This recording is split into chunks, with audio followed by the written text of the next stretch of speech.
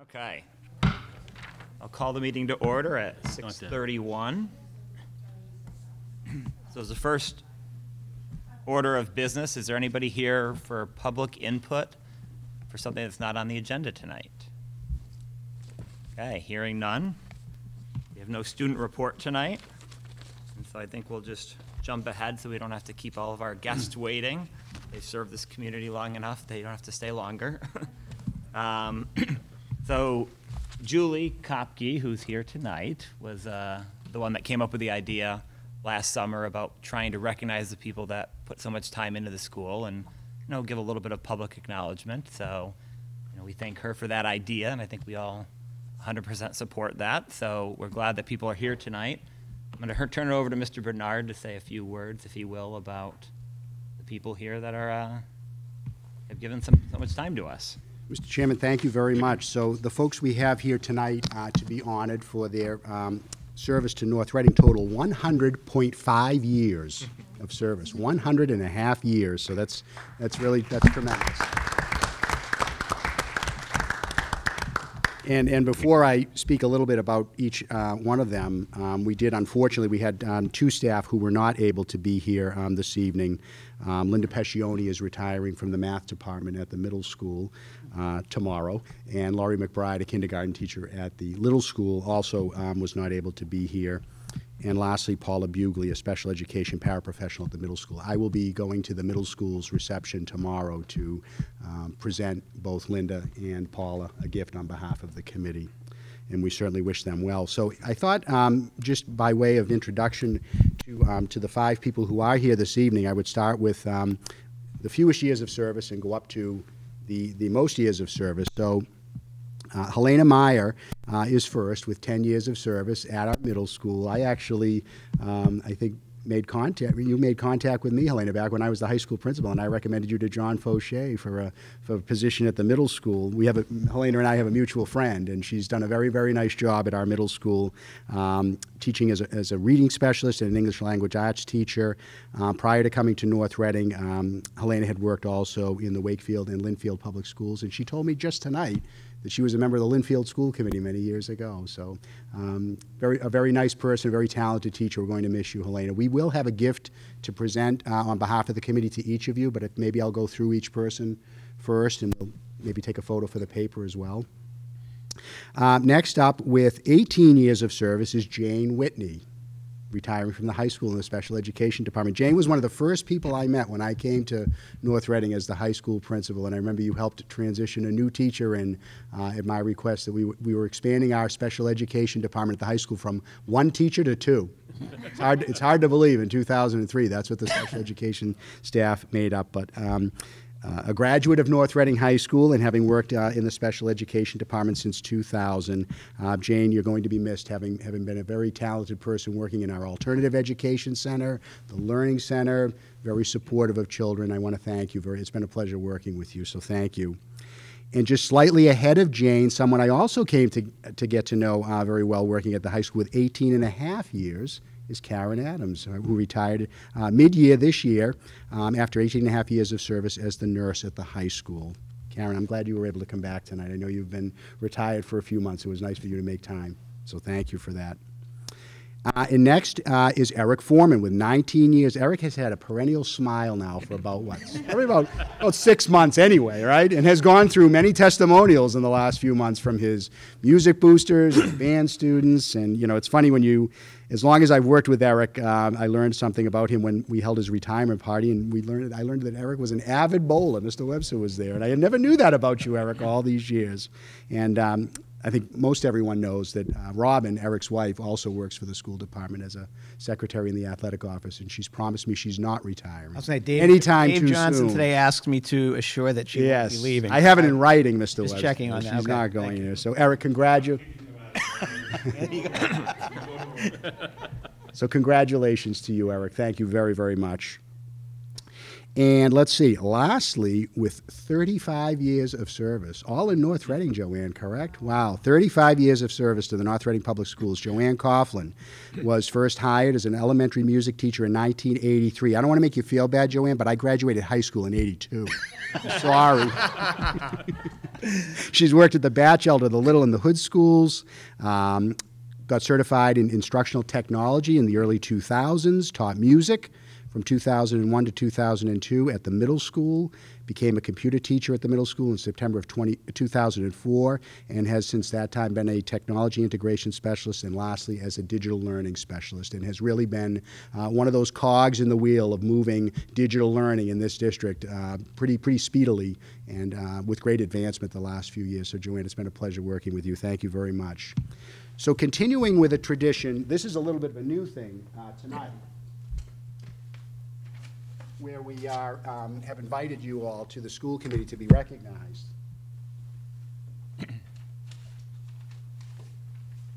But something that is not new, and we're continuing with the tradition, is placing a book in a school library that you've chosen. And what I did at the last meeting when we honored the elementary people that were retiring is I shared with the community and those in attendance at this meeting a little bit about why you selected the book that you did. So Eric, I think yours is on top here. So just for your benefit, what Ann Lundell, my administrative assistant, has done is created a nice inscription, and this is on the book now, and it will go in the high school library for anyone that comes in to take the book out will know that it was dedicated in your honor, Eric, and you're certainly welcome to take a look at this. And we ask people why it is that they selected the book that they have selected, why it's one of their favorites. And what Eric wrote about this book entitled Findings by Leonard Bernstein is it is a self-portrait that collects private notes, letters, essays, and musical writings to convey the incredible energy, talent, and genius of a man who has confirmed that maturity and originality of American music. Very nice, Eric. Thank you so much. And then next is the book that Joanne Coughlin has selected. It's probably one that a lot of us know. I Know Why the Caged Bird Sings, Maya Angelou.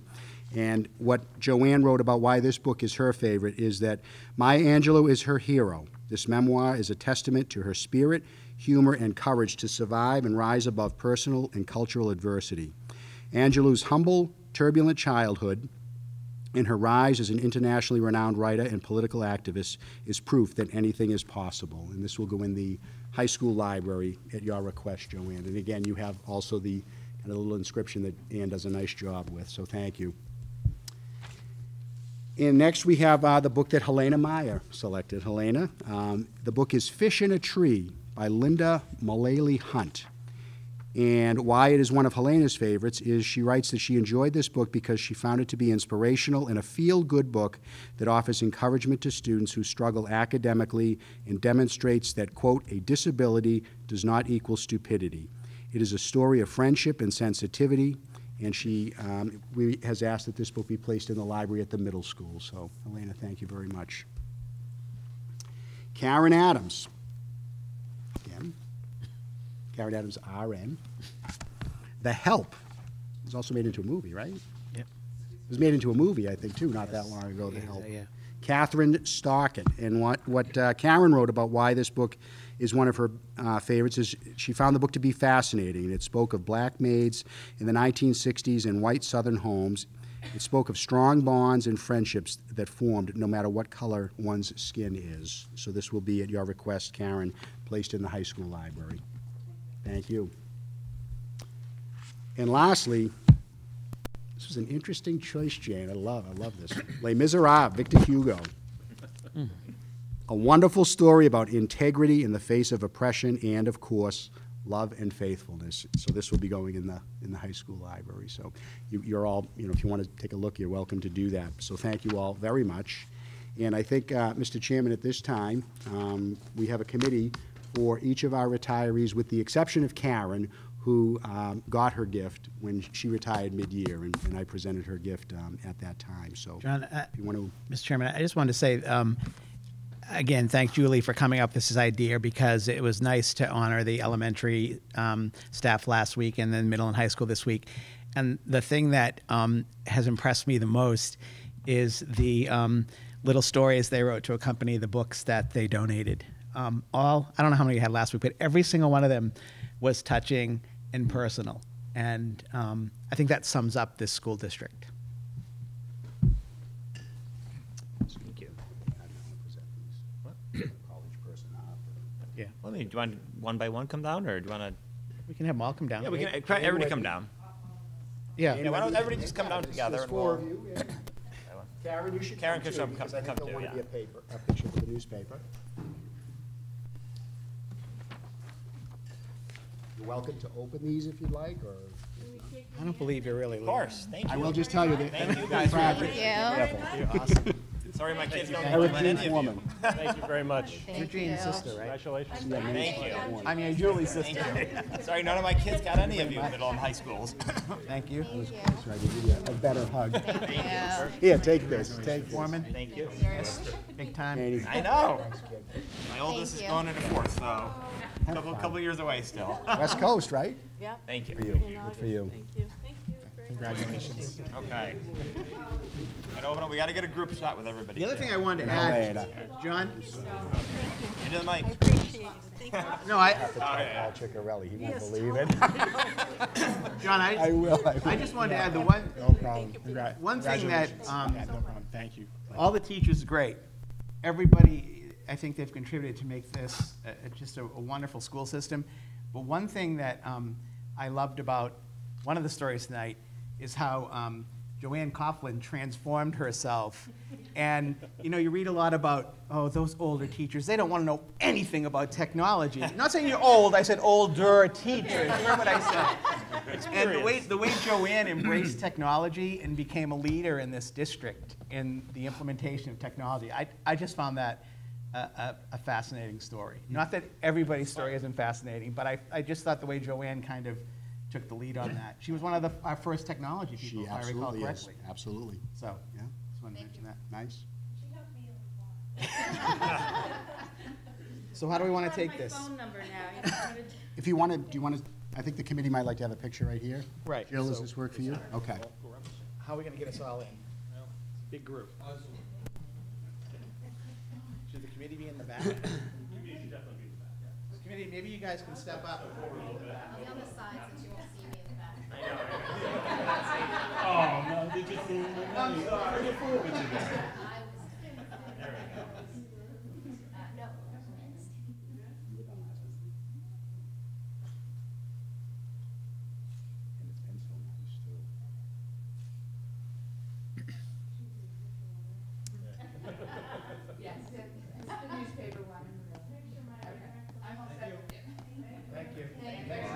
Thank you, everybody.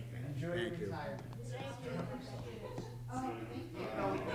Stay busy. When you were like, I graduated in 82, I was born in 79. It's always tricky when you're taking, when many pictures, people are taking. Yeah, pictures you don't know where to at look. the But same time. Joanne's, And some pictures we had around the graduation, You're what, 38 this week? like three of us would be standing. Joanne's, What day's your birthday? only a few years. Right, exactly. Yeah. What? June 7th. How old are you? Just turned 39 last week. Yeah. Robin, you better be here. John, it's, At least one more day. Okay. if you want to check out the books, ladies, they're over here. Very nice. Okay. Very nice. Okay. If Jerry was here, he'd ask them why they're not staying for the meeting. Yeah. Thank you. Thank you very much. See you tomorrow. said 100 You have one more day. Yeah, Eric, don't forget. Set that alarm one more time. One more time. We see each figure- other just about every morning on Main Street, so. Yeah. One more time. And if they've done 100.5 100.5 years together, I think. If I did the math right, yeah, it was 100.5. amazing. Okay, so to finish up with our guests, let's go in the order of the new business and maybe perhaps Dr. O'Connell. Are you going to present about the new club proposal, the North Reading Middle School Gay Straight Alliance? Yes. Thank you. Okay.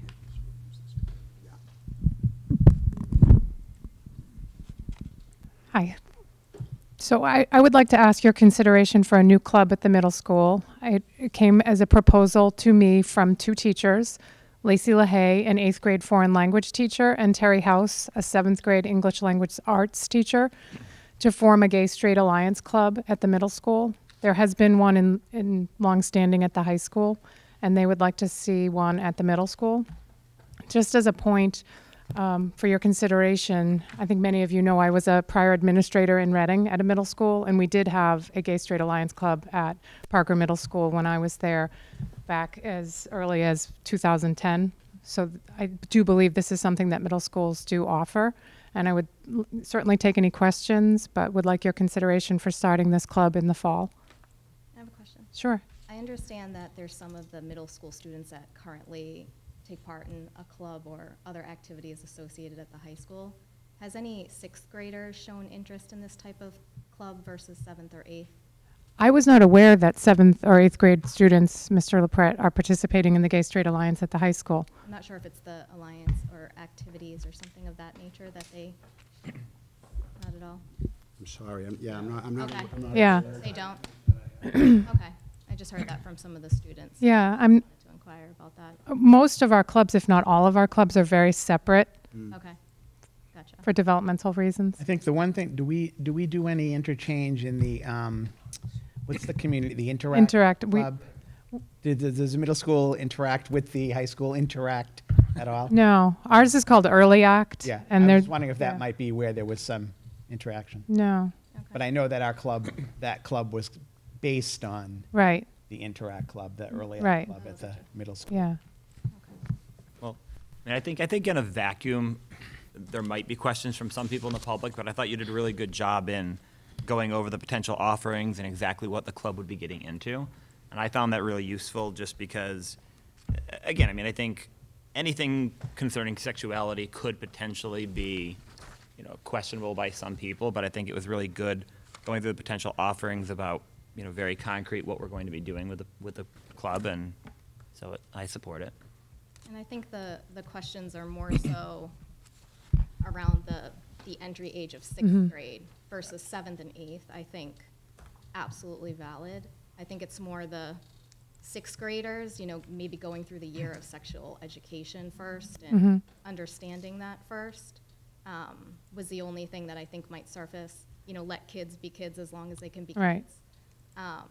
So that's the only thing that arises for me is more that, 12-year-old age versus 7th and 8th. Historically, the only club at the middle school that we limited in terms of grade level was peer leaders, and it had only been at one point for 8th graders only, and then we said, well, we'll let 7th grade, and now we let 6th and 7th and 8th grade, but I'm open to, the recommendations of the committee for the grade levels. That's why I'd have any 6th grade students in particular, because if there was a need for a 6th grade student, I'd say absolutely. Yeah. You'd want that person to have that support.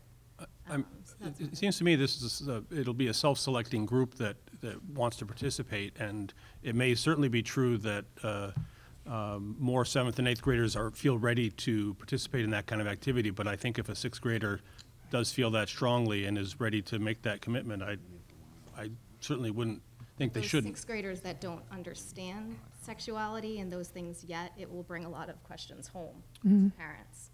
So that's the only thing. But I believe when I looked at Linfield, their 7th and 8th grade participate, but it's different because they have a 5th grade, I believe, in their middle school. At the middle school, yeah. So that makes a little bit more Yeah. sense. So I totally understand Yeah. not limiting it. That's the only thing that I'm speaking, on behalf of just what I think may surface. I appreciate that. Has there been any movement from the students for this? Not this year. There was last year, not this year. That was a question that I did ask Ms. LaHaye and Ms. House. Have students come to you this year to ask you for this? And they said that they had not, but the year prior, there was a group of students who did. And I would like to think that at its core, the group would be focused on acceptance and diversity and welcoming. And our mantra always is kindness. And so I realize there's the sexual component, but I would like the emphasis to be more on welcoming and acceptance. This seems to me to be well in line with the whole development of social emotional learning also in the school. So it's something I would certainly support. Any other comments or questions? If none, can I have a vote to approve this club? I will make a motion to approve the North Reading Middle School Gay Straight Alliance. Second. One question. What's the, John, what is the stipend for the first 2 years? So it'll be new, under the Right. new contract, and I believe it's $750 for. Okay, I thought it was 700 or 750. Is it 7? Yeah, Okay. And that's a 2-year pilot, correct, yeah. so a 2-year pilot process. Okay, thank you. Okay. Any other questions or comments? All those in favor? Aye. Aye. Opposed? Unanimous? Thank you. Thank you. Okay, and then moving on to the improvement plans. Are the middle school going to go first? If that's okay with the committee, with the chairman? That is great. Move up. Yeah. So just to acknowledge the members this year, the 2 teacher representatives, actually, one of them was just here. I should have acknowledged her. Jean Walsh is a reading teacher. She was here supporting Helena Meyer, one of her colleagues. Jean Walsh and Carla Lister were the 2 teacher representatives. Amy Luckowitz, a familiar name to the group, it was the community representative. This is her 2nd year in that role.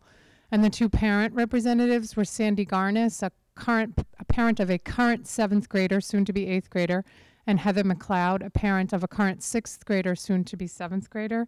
And they were very helpful over the course of the year in the development of this new plan and the implementation of the previous year's plan. So I like to just highlight a few things from this past year based on the school improvement plan from the year prior.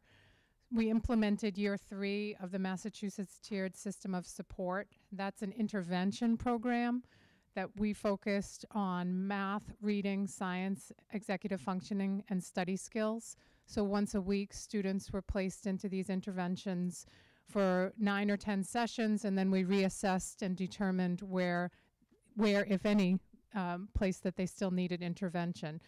So again, this is the 3rd year that we've been doing this. We've seen success. Mel, if you recall, last year you asked for consideration of extending for students who are already at grade level or beyond grade level. So we did this year pilot in science, an intervention session for students who were performing above grade level to really try to challenge them and expose them to standards that weren't covered in the regular science classroom.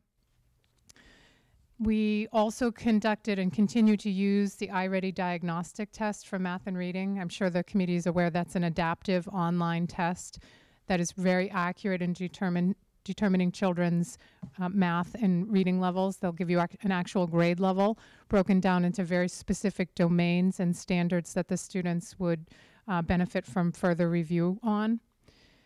Additionally, we implemented year 2 of a positive behavior intervention and support framework.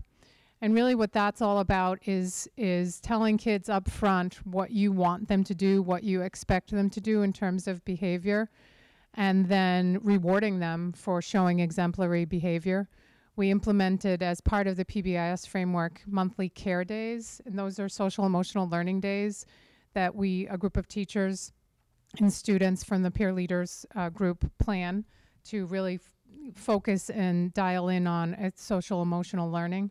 And we included, for the 2nd year in a row, a mindfulness component into that, just a basic relaxation, stress reduction, mindfulness for all the students. We actually also had this year drop-in mindfulness sessions for staff on Thursday mornings, and they were very well received. There were a few times during MCAS when I actually wasn't able to facilitate the drop-in sessions, and teachers actually did it on their own, which was great. And then I kind of just put together in the 4th bullet some of the big highlights from the student activities. Once on This Island was our musical this year. It was amazing. We just found out that 2 of our students won awards from the group middle school group that gives away the drama awards. We had our winter and spring concerts. Sad to see Mr. Foreman at his last concert earlier in this month. Our March Madness basketball tournament, we do that with the students, play each other and compete during the time of the collegiate March Madness tournament, and then whoever wins that tournament plays the faculty. So just a few weeks ago, it was really fun. We had a faculty versus student basketball game, and for the first time in several years, the 7th graders beat us. I have a big bruise on my knee, but I did score a point, so that's good. But the 7th grade students beat us, but it was really fun. We also have an old school geography bee. Our students actually presented to the school committee back in March, whenever our presentation was. Actually, I think it was May. The geography bee that we had back in January, and a history bee. Students actually, for the history bee, travel down to, I think, Atlanta to compete nationally in the history bee. We just finished our Washington, D.C. trip. Over 162 students attended that trip. They had a great time. It was wonderful weather, not too hot, and everyone came back just really enjoying the opportunity to visit our nation's capital. Field Day and Legacy Day were just this past week. The Legacy Day is our version of a graduation for the 8th grade students. It's really a day focused on their time at the middle school and talking to them about their legacy and what they will be leaving behind. We also had Science Olympiad this year, run by Mrs. Wall, a science teacher, and we came in 10th out of, I think, 30 middle schools who participated, so that we did a great job. That's a really rigorous science competition that students plan for over the course of many, many, many months. And then Project 351 was also presented to you last month, with Tyler Craig acting as our student ambassador to the for the group of 8th grade students who went into Boston for the day for a leadership conference. Additionally, we had a book study group. We read Mindful Teacher, Mindful School, and that was actually, it was facilitated by myself, but all 5 schools participated. There was representation from all 5 schools. We met monthly, read the book, and practiced mindfulness as a group. And then one of the things I really am super proud of is the one-to-one Chromebook pilot in the 7th grade this year that I think was absolutely a success. This was the first year that students took the devices home. We issued them in August, and they starting on the first day of school, they brought them to school, brought them home, used them during the day in school, used them at home for homework. Really, it was tremendous, and I owe a lot to the tech department, Joanne Coughlin being here earlier, but Dan Downs, the director of digital learning, did a great job helping to support the teachers and helping to support administration in this initiative. And I think what's most important to just remember about the initiative is that it wasn't about just using a Chromebook to replace pen and paper. It wasn't about, just word processing. It was about really shifting the way that teachers are instructing and to use technology and integrate technology in a meaningful way. And I think just 100% it was successful, and we are lucky enough to have the support from the town and the support from the district to again give out Chromebooks to the new 7th graders starting in August to use at the first day of school. So these are just highlights from this past year, and then into the goals that I'm proposing. I base the goals on NRPS 2021, the big headings, the big umbrella titles, so teaching and learning being the first one.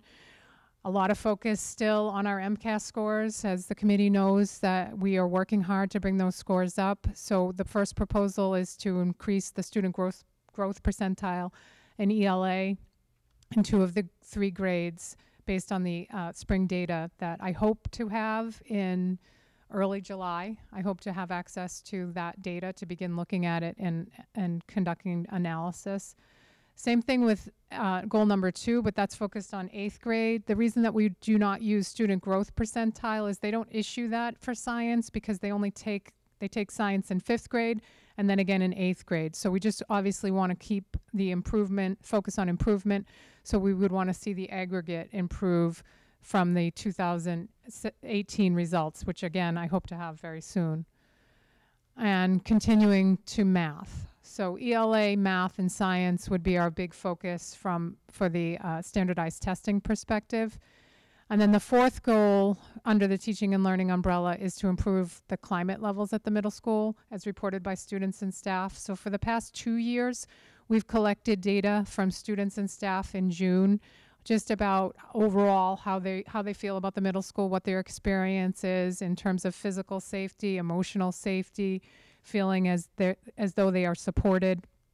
And we gave a similar survey just recently, so I haven't yet analyzed those results, but we're going to keep looking to improve the way that students and staff feel about being at the school and how they overall rate their experience. I think that's super important, and as I've shared on numerous occasions, there's a lot of research that suggests when students feel good about being here and feel supported, and just as importantly, when staff feels good about being here and supported every day, learning is going to increase, as is attendance, behavior, etc. So that's a really important goal to me personally that we will continue to try to improve. And then the technology integration, I think I've already touched on that a little bit in the first goal, that we will follow to the best of our ability the district's plan, the district's technology plan to make technology integral to curriculum, instruction, and assessment. I think the committee knows that this year the middle school took all of their MCAS using Chromebooks. It was mandated by the state that 7th and 8th grade do that. We decided to go ahead and have 6th grade do it as well. And that in fact in 2019 all grades will need to at the middle school be using the Chromebooks. So we wanted to get ahead of it a little bit.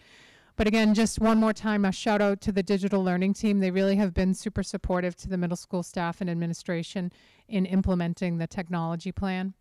Goal number 2, I'm very excited about. I'm going to be working very closely with Assistant Superintendent Daly and an outside consultant who's an expert with Google Studio. I'm not super familiar with Google Studio, but it's a Google platform for data management. And right now, if I want to look at a student's profile and I want to look at their grades, their MCAS, their attendance, their behavior, I have to go to many different databases. And what Google Studio will do is hopefully pull all of that information from the outside places and put it into one place, and then we can update it live and look at it live and really make better informed data-driven decisions. So we're meeting in early July with that outside consultant and Dr. Daly to begin talking about how the middle school might be able to pilot using that tool. So I'm super excited about that goal. And then the last area are our student support services. And again, as I mentioned in the highlights, we will continue to implement the Massachusetts tiered system of support. Again, that's a group of intervention sessions that are designed to help students who are performing below grade level. But again, this year we did try to pilot for students who are performing above grade level. What can we do for them to really push them and challenge them? And then goal number 2 is something that we began to talk about this year, but I would like to talk about more next year with the school council and my faculty. You probably don't know this because this is the inner daily workings of the middle school, but currently, and for the past many years since I've been here and I'm completing my 7th year, our middle school, each grade level has its own schedule. So say, for example, at the high school, they operate on the green gold schedule, the 78-minute blocks, and everybody's on the same time frame. Not at the middle school. There's 3 different schedules. And the reason for that in part is because 8th grade has 5 core academic subjects because they begin to take full-time foreign language. 6th and 7th grade do not have that 5th subject. So by default, their academic blocks are longer because we're dividing by 4 and not 5. And so we're just trying to think creatively, talk to other schools, just see what can be done to maybe improve our daily operational schedule so that it's not quite difficult to follow in terms of trying to share staff, trying to provide services to students. It's challenging when all 3 grades are operating on a different schedule. And then the last goal, something that we've worked really hard on in the last few years, is to build in-district programming at the middle school to meet the needs of all of our students. So this will be coming up in September, the 3rd year of the RISE program that we have put together and built with a BCBA to provide supports to our students who require that type of program. We also have several other substantially separate programs at the middle school, and we're working closely with Cynthia Conant, the Director of Pupil Services, and Maureen Ryan, the Secondary Coordinator of Pupil Personnel Services, to really look at those programs. We hope to have, and I think I included it in my plan, to have a consultant come out and evaluate our programs. It's very healthy and helpful to periodically have an evaluation of any of your programs that you're running, and having an outside person do that is helpful in terms of them being neutral and knowing best practices in the area for these types of programs. So we're going to continue to look at our programs and tweak them and adjust them, but the focus is always meeting the needs of the students who are entering our school. Spent a lot of time already this year ensuring that the grade 5 to 6 transition is as seamless as possible, especially for students who have individual education plans or 504 plans. I think that's it for the middle school. So that's all obviously in the school improvement plan that I believe you have. I'm not sure if there are any questions. Thank you. I tried to be brief. Questions, comments? Kathy, can you give an example, talking about student support services goal number 2, talking about the schedule? The schedule, we've done a lot of work on this. I know. What are some of the negative impacts that you see of the schedule as it currently exists? Well, I know that this isn't student-centered, but one of the most challenging areas is staffing, right? So if I want to share staff, or I have a really good speech and language pathologist, which I happen to have, she's outstanding. It's very difficult for her to service all 3 grades when they're operating at different times, and she would be more efficient and able to service more students if everybody was on the same schedule. And that doesn't sound student-centered, but indirectly it affects students. Yeah. So that's one example. Being able to share other support staff like paraprofessionals. So right now, if someone had an opportunity to help out in the 8th grade, they work in the 6th grade, they would have to look at their schedule to see when the 8th grade block is that needs, support, and see when their 6th grade block ends, because they're all within 5 or 10 minutes of each other, starting and ending throughout the course of the day. So it's almost like running 3 different schools in some sense. It is, yeah. 3 And groups of professionals serving the school. Right. Because it's harder to do cross. It is. For the faculty to do across the different groups. Yeah. Okay. Thank you. And I think in addition to that, I think that was one of the things that I noticed was you have the youngest grades having the longest classes as well, by having it divided by 4, and so you have a 6th grader going in and they have very long classes. They do. They're about an hour. Yeah, I mean, I can't keep my attention for an hour in most situations. So, I mean, I would encourage you to do that, and I imagine there's probably smarter people than me that can figure out how to do that. Yeah, the school council has told me that they will support me next year in really looking at other schools in the area that have different schedules. It's just looking at what might work. But really, at the end of the day, it's going to come down to finding a 5th class for the 6th and 7th grade and what we can do with them during that time so that it's meaningful and academic. I mean, I wonder if you could even rotate some of the classes and have 2 sections, 1 week of some class as opposed to... We talked about that. Yeah. Foreign language has been something that we've talked about since I've been here as a 5th class in the 7th grade, but it just hasn't happened yet. Maybe someday.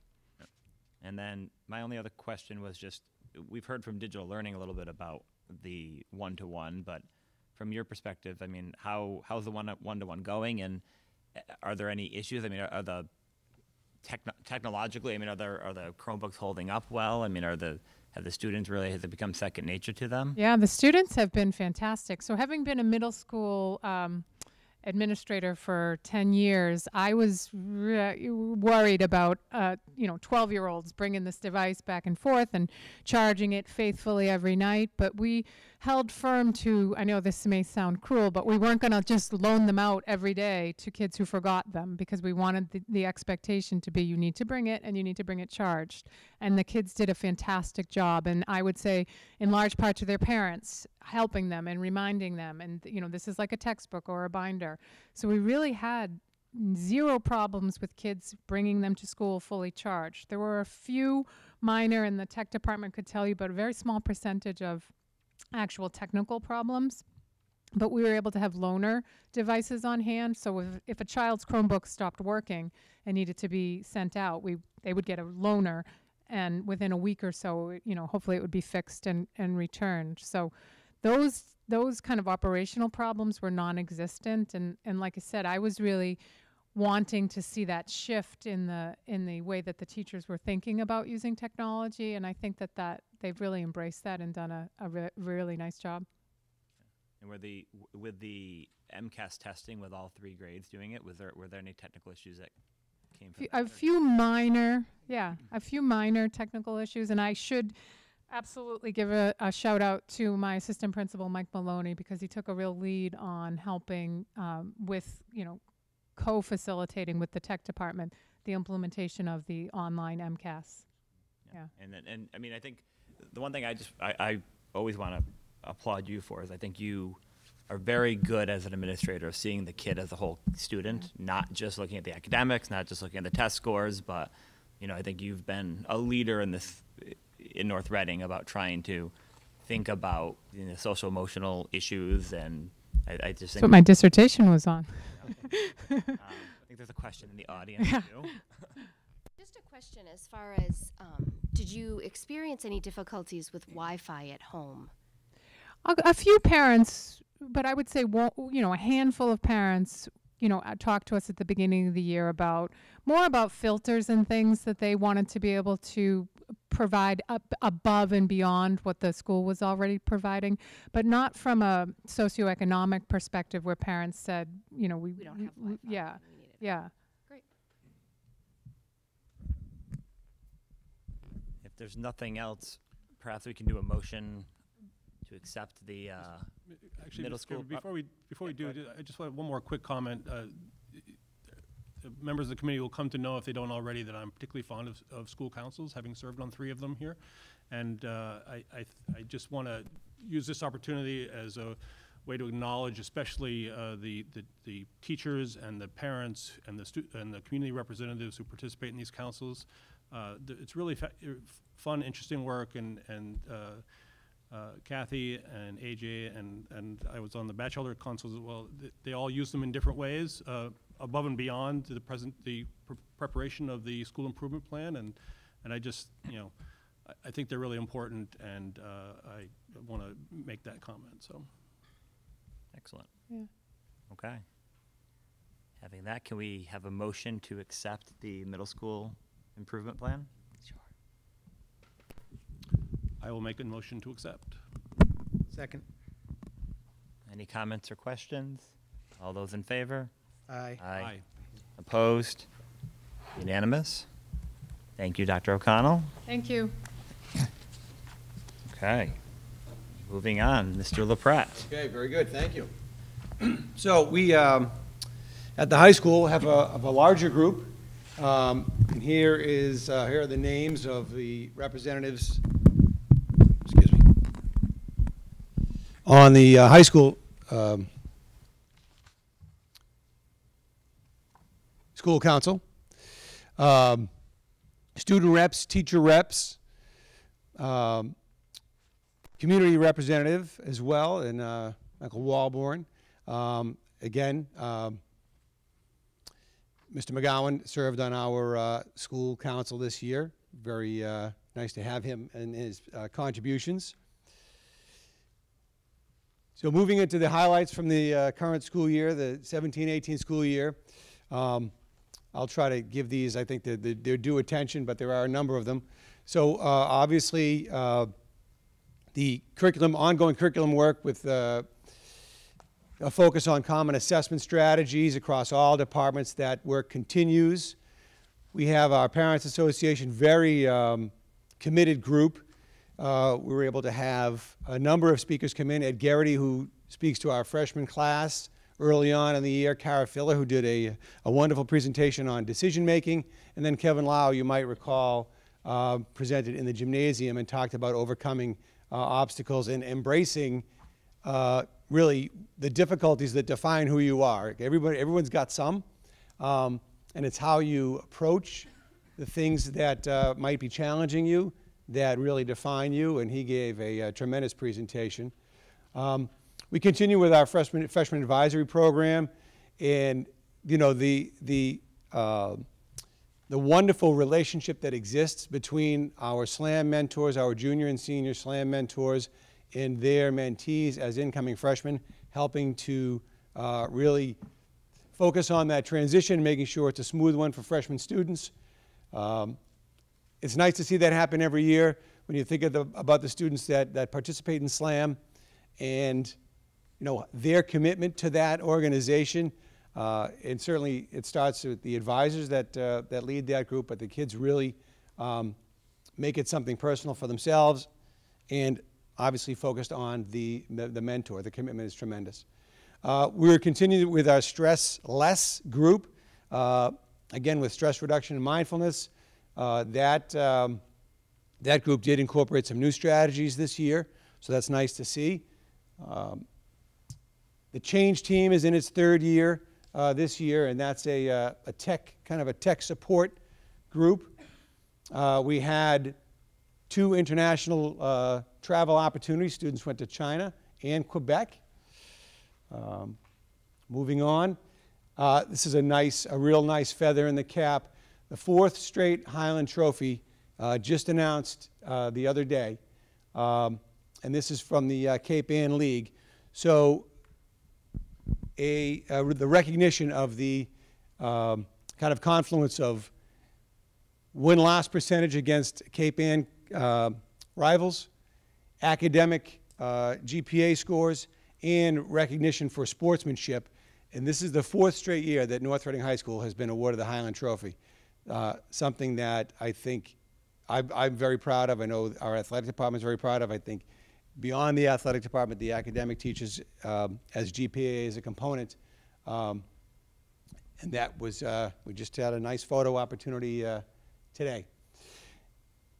Other athletic accomplishments, a Division III championship for our female track team. And keeping in mind, of course, that they won it in Division IV last year, so we're challenged to move up a division and said, okay, we'll show you, we'll just win it again at Division III. So you gotta love that spirit. Division II North champs in varsity softball, a great run by that team, 23-1 final record. The only loss coming in the Eastern Mass semifinal to Greater New Bedford that went on to win it. Kind of shifting away from athletics and moving back to academics, and I'm going to kind of frame this a little bit. So our advanced placement program remains strong. So if you think about around 800 kids and times 8 classes, so how many sections that is, 13% of every student sitting in a class is taking an advanced placement class. And that is a number that has stayed strong, I think, regardless of cohort, which is something that I think is indicative of, again, the willingness of our students to embrace a rigorous academic course load. That number, while it could fluctuate, and I don't want to challenge myself this year, really is a tremendous statistic that consistently students wanting to challenge themselves and take a rigorous course load. And that is, of course, with open enrollment. So there's no restrictions other than course prereqs that would prevent a student from taking an advanced placement class. We had a new club this year, the Students for Soldiers Club. That was a year 1 pilot. Our student council, another tremendous year, gold-rated Book of Excellence. And you may recall that the superintendent was awarded a special award by the Mass State of Student Councils. We had the Seal of Biliteracy Initiative, and we'll hear more about that in a couple of minutes. We had 6 students awarded by the Writing Club of over 4,500 entries in the Commonwealth, and their stories were publicized or they were published in the Spine Chiller's Tales from the Bay State. So another nice recognition for those students. And again, our maskers in our Notorious group just consistently performing at such a high level when they make the trip into Boston and you're kind of there on Stewart Street into the that Hancock Theater. It is tremendous to see them kind of consistently perform at such a high level. The competition is very, very strong in the arts in those areas. So it's just a tremendous group. These are, again, some of the highlights from the past year. Looking ahead to 18-19, wonderful good news that we are adding another school psychologist to our student support area.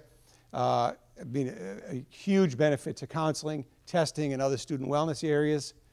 We continue to look at potential candidates and hire candidates for special ed positions that have dual certification, not only in special ed, but in a core subject area. Looking at a new course in 18-19, Robotics Academy 2. We are continuing with our Common Application Boot Camp. That is already getting enrollees for the August 14 and 16 seminar. Our Bridge program continues coming up in 18-19. It'll be in its third year. We are still working with the Bright organization, and if you may recall, the Bridge program is that kind of temporary transitional program to help students transition back into the classroom if they've had extended absences for any number of reasons. That program remains strong, and we're looking to add a little bit more support to that. It is really vital when we look at how it impacts students and their ability to succeed in the classroom, getting back in a very difficult, or coming back from a very difficult transition. And, you know, an initiative that I think I really enjoy hearing from students that have participated in the internship program and the value that they get out of that. As much as we focus on the educational experience in the school, and as much as we value that, there is really this other piece of it when we can get a student in an opportunity to get in the industry or to get in the workplace directly and have that experience that we can't provide in the insulated walls that we love so much of North Reading High School, and the tremendous value the students are able to gain from the internship program. So already there's some increased enrollment from last year's numbers with that. If I could move along and just focus on the goals for 18-19. Now again, this is these are the goals that are in your current FY19, FY 2020 document. So our goal of continuing to advocate for staffing that helps support an effective student-teacher ratio. Our goal of enhancing the educational program for students in curriculum instruction and assessment, with a particular emphasis on providing students the skills they need to meet the challenges of today's global community. Our goals with respect to NRPS 2021 and that document, how that document certainly helps drive the initiatives of the high school.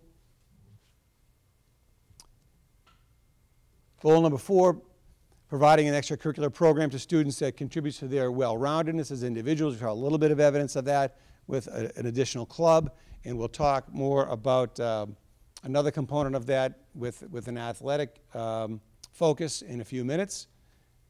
Not to mention another reference to the seal of biliteracy, which again I think is related to that goal number 4. Goal 5, expanding the use of technology as a teaching and learning tool. We're going to have an increased opportunity for students at grade 9 with devices in the classroom. So that's a nice experience that we're starting to increase, more so than we have already presently.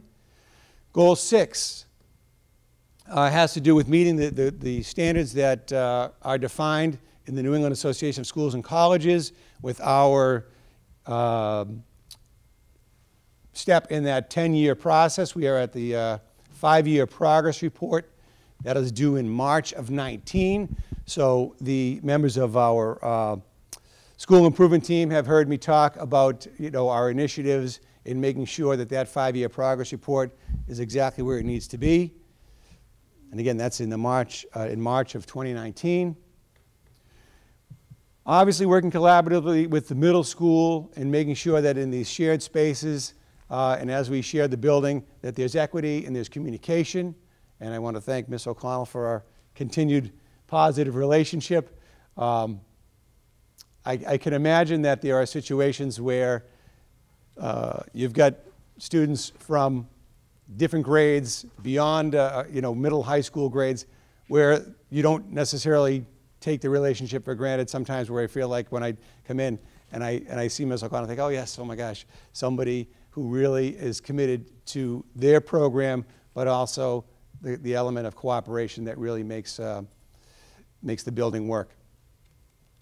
And if we can focus again on Goal 8, meeting the provisions of transitioning framework, curriculum with using the MAS frameworks as a guide, changes in English and math, and now the curriculum work with the new science and technology engineering curriculum. So that work will be continuing. And as we look at Goal 9, continuing to utilize the ed evaluation model to perform teacher evaluation and enhancing teaching and learning. Again, this the benefit of that model, I think, is tremendous.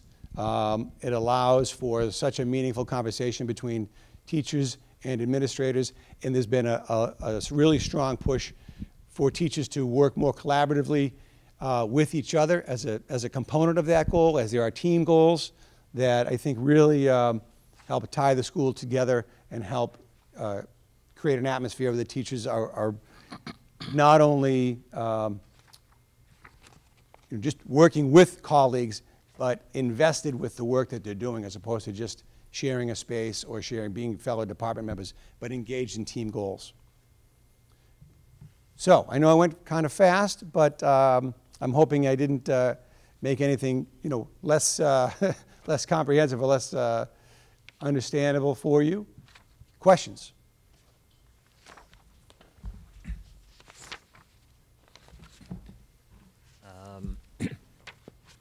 I think the only question I have is, so next year will be the first year of the one-to-one at the high school? So the one-to-one model next year is devices in the classroom for the freshman students with the in-class device, not necessarily the take-home device. Okay, so it's Can I add to that, okay. if you don't mind? So Please. each year, we advance 1 year with the pilot. Yep. So next year, the 9th grade is the so-called pilot year, Yep. so those teachers and students work with them in the classroom Yes. only. It's the 8th grade now that we'll have them. Yep. And then, so we'll advance 1 year. That's the plan right now. There's the possibility that that plan may advance if the funding were to come, and we've kind of targeted like the end of the first marking period, maybe the second marking period, if the state budget were to support an initiative like that. But right now, the plan is, as AJ said, to be. In the classroom. That'll be the pilot year for grade 9. And within the class, now this is my ignorance because I don't have a high schooler yet, but I imagine there's there's a lot of selection of what classes students can take. So if it's not a take-home, will there be some classes that would have devices and certain sections that might not have it? Okay. Our math program, as an example, has Right. gone all online. Okay. Right. And we, Yeah. remember, So varying degrees of yes. and the high school has a number of Chromebook carts now. And I assume the teachers have all been preparing for this and working with digital learning and The teachers, again, I think the teachers have, their use of the device has been, kind of ongoing for the last couple of years.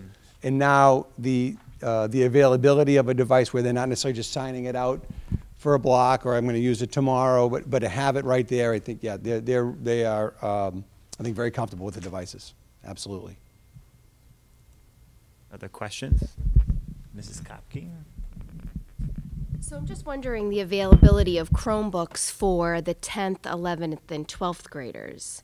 Like, are we consolidating the current Chromebooks that the high school has? No. For the 9th? We are adding in additional Chromebooks for the grade 9 students Okay. in those classroom settings. Not tapping to our current resources of the other grades. Okay. But it's a good question. With the internship program? Yes. Roughly what percent increase are you looking at for this coming year? You said there was going to be some increased enrollment. Right, so right now we had, I would say it's probably like a 3% increase, 4% increase. And do they have to meet certain criteria? Yes, to be yes. part So of- they have done some research. They've provided a resume, documentation, their interest in the field. Okay. And they've, with some support, made some contacts with respect to businesses that would entertain their internship. Oh, so they have to do sort of the outreach to the Yes. businesses? Okay. Yes, Gotcha. Thank you. absolutely. Do you have any, is there any availability of just seeing what companies are involved in the internship? There is a spreadsheet, a database, and the guidance department works to build that database. The assistant principal works to, so there's a shared database that is constantly being kind of reviewed and added to, edited. Does the school communicate with the companies directly at all, or is it all through the student? Oh no, we will speak with the companies. Yes.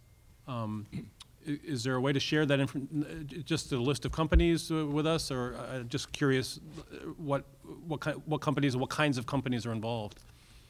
Well, it really it runs the gamut. Right.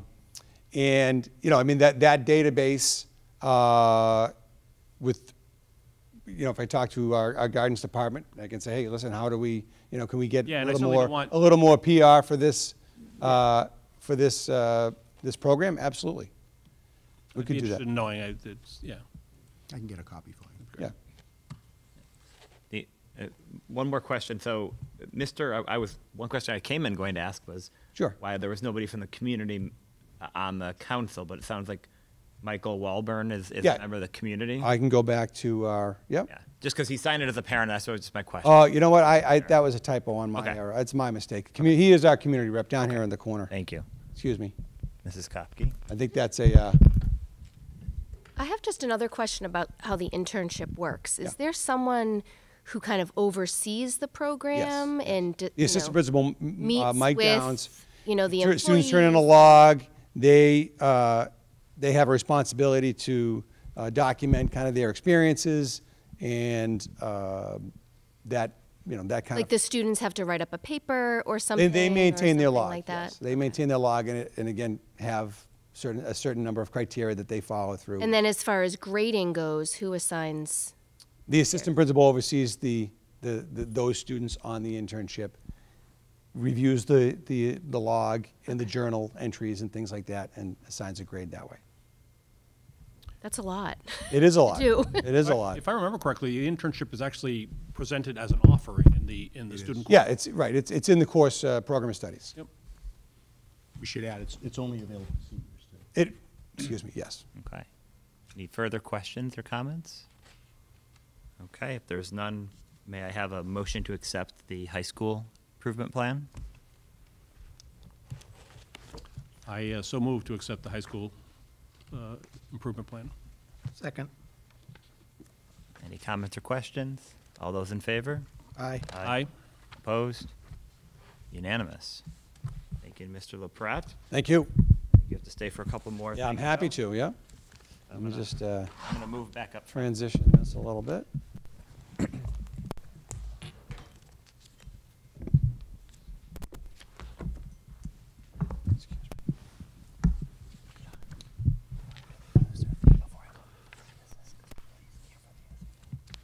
Sure. Yeah, just, once he's done. Yeah, once they're done. Before the audit. Okay, so thank you. So moving on, we have a presentation about the North Reading High School Seal of Bioliteracy Program. Mr. LaPrette? Thank you. Be with you and just queuing up here. Yep. They're right behind you. They're right here. Because it came back up to you too. Thank you. Oh, here we go. Thank you. So what Mr. Bernard is handing out now is a copy of the PowerPoint that we're going to look at, the Seal of Biliteracy Initiative, and a brief explanation and background there on that second slide. So this is an award that's given to graduating seniors who have attained complete proficiency in English and a partner language.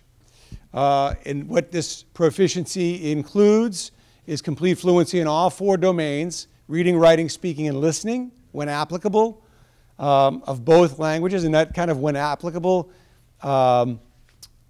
would be language specific. There are certain languages that, for example, sign language, American Sign Language, right?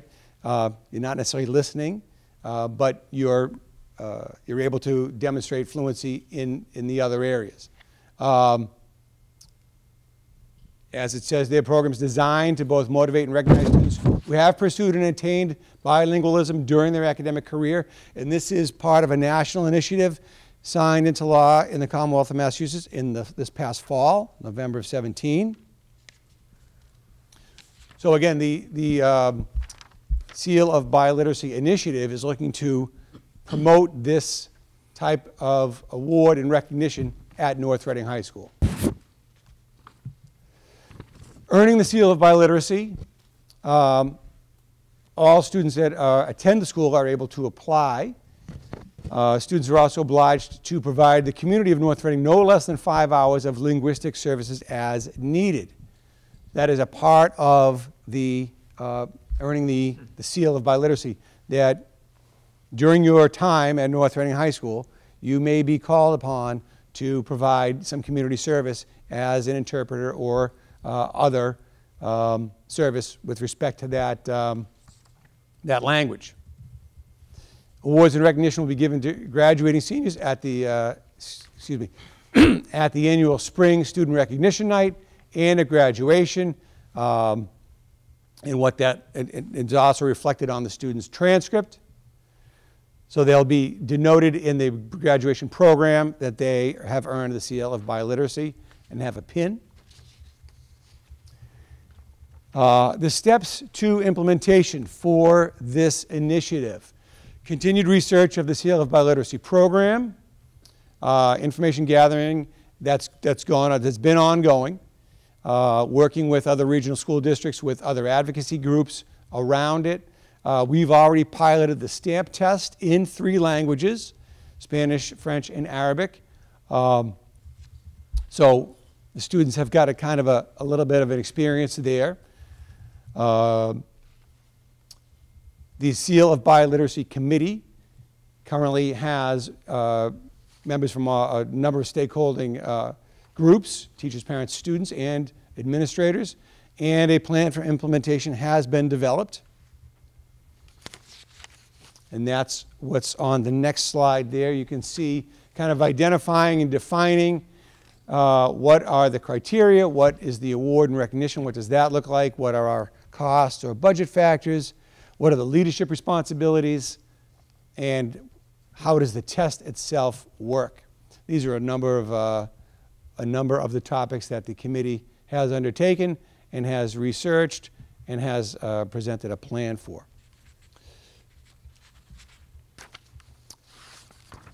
The Seal of Biliteracy, when this shuts off on the screen, okay. A number of contributors to this initiative are listed here on this slide, also in your packet. And as you can see, it's a really energized group with a number of very committed participants, something that I hope that the school committee would endorse and allow us to continue to pursue, to make this something that North Reading High School offers as part of its foreign language programming. Thank you. And questions? Questions? Mr. Webster? Mr. McGowan? No, I think it's great. Yeah, it's very exciting. It really is. It's nice to see that. So I have a few questions, and then I see Mrs. Kopke with some questions. So with the fluency, so there's no, Yes. there's no requirement that they actually have even taken a foreign language? So if somebody comes That's- in bilingual, they can That's true. get the That is recognition? true. Okay. Yep. They would take the test and meet the criteria. They don't have to have taken they may already be bilingual. Can you get more than one? I think the seal of biliteracy essentially means that That you've got more than one. Yeah. And then when you were, do you have an idea about what year you think this would be, like for what graduating seniors? Is it- Oh, we'd like to have it implemented so that the class of 19 would be awarded the Okay. recognition. And then- Absolutely. And then with the community service requirement, I guess, has there been any outreach to the community about, like where that need would be, like what partnerships to be able to help them? I think there's been some initial contacts and steps taken, for sure. But again, I don't think the committee's looking to go too far without the school committee's approval. Yeah, because when you were explaining, you said that if there is a need and if there is a Right. requirement, I just want to make sure that there's an opportunity Well- for everybody to get 5 hours. Again, if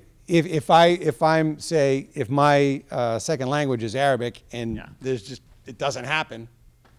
But would It you doesn't- still, would you still be able to get the seal then if you can't do 5 Yes, hours? you would Yes? still be eligible, but It's stated as an obligation, but not as a requirement. that's right. It's an obligation. I think They're that's obliged to. exactly how Make it's themselves phrased in available. the language. Service effort, yeah. Yeah. Mrs. Kopke, you had a question? So I think Scott kind of asked the question that I was thinking about as far as the Arabic, the students who are pursuing that avenue. We don't offer Arabic, so Right. it could be whatever native language they come to North Reading with. Right, and then we're making sure that they're completely competent and fluent in English. So the test, it looks like there's 2 testing sessions. Yeah, that's It would the be proposed like 2 an testing sessions. English test, and then, No, there would be so for fluency in English, we would say that the completed English coursework would serve as that test. okay. Fluency in the other language, now we'd be looking at the stamp test or some other approved testing mechanism. And the idea that we would have 2 test sessions is, if that's your second question, if I can answer that, is that in the fall, if we have an opportunity to get some students tested so they can put it into their college application packet and then say, okay, this is something you are looking to do, and why not make it a part of your, your portfolio as a prospective college student. And then in the spring, we would have one at the end of the year for the, I mean, I'm kind of likening this to like an AP kind of culmination of coursework, or like an achievement or SAT2 type. I mean, is that what this is similar to? I think you could say that. I think that's a reasonable conclusion. But it's yeah. not supported by, excuse me, it's not supported by, necessarily by classwork at North Reading High School. Correct. It's, It may be, and it may not be. it may have been, but it. Right, it may be, but it may not be. It's really that we're, if I'm understanding it correctly, that we're providing a mechanism, and especially including a test that allows them to demonstrate that they are, in fact, bilingual. At least bilingual. That's exactly right. Bilingual. And then recognizing that. And recognizing that fact. Sure. And the only other question is on the the initiative contributors. Yes. Can you explain a little bit, is this a lot of community members? Because I think I know some of the names. Parents. A lot of parents that are involved in this? Yes. Okay. If you don't mind. Sure. I could go back. So the curriculum coordinator for foreign languages for the district, Amy St. Arnaud, really is the one who took the lead on this initially. And she was the one that did the outreach with the community through crafting an email that I ended up sending out back probably in maybe April, May. And from that period, there was a series of meetings held over maybe a 6 to 8 week time frame that ultimately developed the report to submit to the principal for his approval and then to bring it here. And we were actually very pleased with the number. I mean, it's not a huge group, but we were pleased with the number of people that, as parents, wanted to be involved and were pretty regular contributors at the meetings. And I think they saw this Many of them are not English native speakers themselves, and so I think they saw that this was a nice opportunity for something that they were passionate about to kind of, you know, bring to a school that, you know, doesn't necessarily have a lot of students that are non-English speaking or primary language speakers of English. So, and from that, it really it took off, I think, rather quickly, and brought us to the point tonight where, you know, it's something I touched upon back in the fall when I did my year 2 update. Mr. Buckley and Mr. Webster will remember or might recall that when I did my annual update for NRPS 2021, it was something we were kind of exploring at that time, and it was nice to see that within a relatively short period of time that we're at a place where we think we can do this for the class of 2019. It's nice to recognize things for the fact that there's so many global organizations out there. Exactly, and just right. bigger picture, the Thank you. U.S. is Yeah. behind with, you know, people being able to speak multiple I think languages. that's I think exactly the you're spirit, absolutely right. spirit of the award. The right things. I agree. Yeah. for Yeah. Yeah. Where they're going. And I think our international travel experiences for students over the last several years, I think, has done a lot to open up their world, so to speak, and really a view into, you know, what is out there beyond, you know, kind of the insulated world that they live in right now. And I think it's done a lot to kind of, you know, show that culturally there's a lot to learn, and how am I best able to whether it's, you know, compete globally or enjoy, you know, other cultures, and it's through language. And so I think that's been a bit of a hook in a good way for our students as well. And it's a national initiative, too. Right. So It is. much bigger than, you know, even the state. Exactly. Yeah. Okay.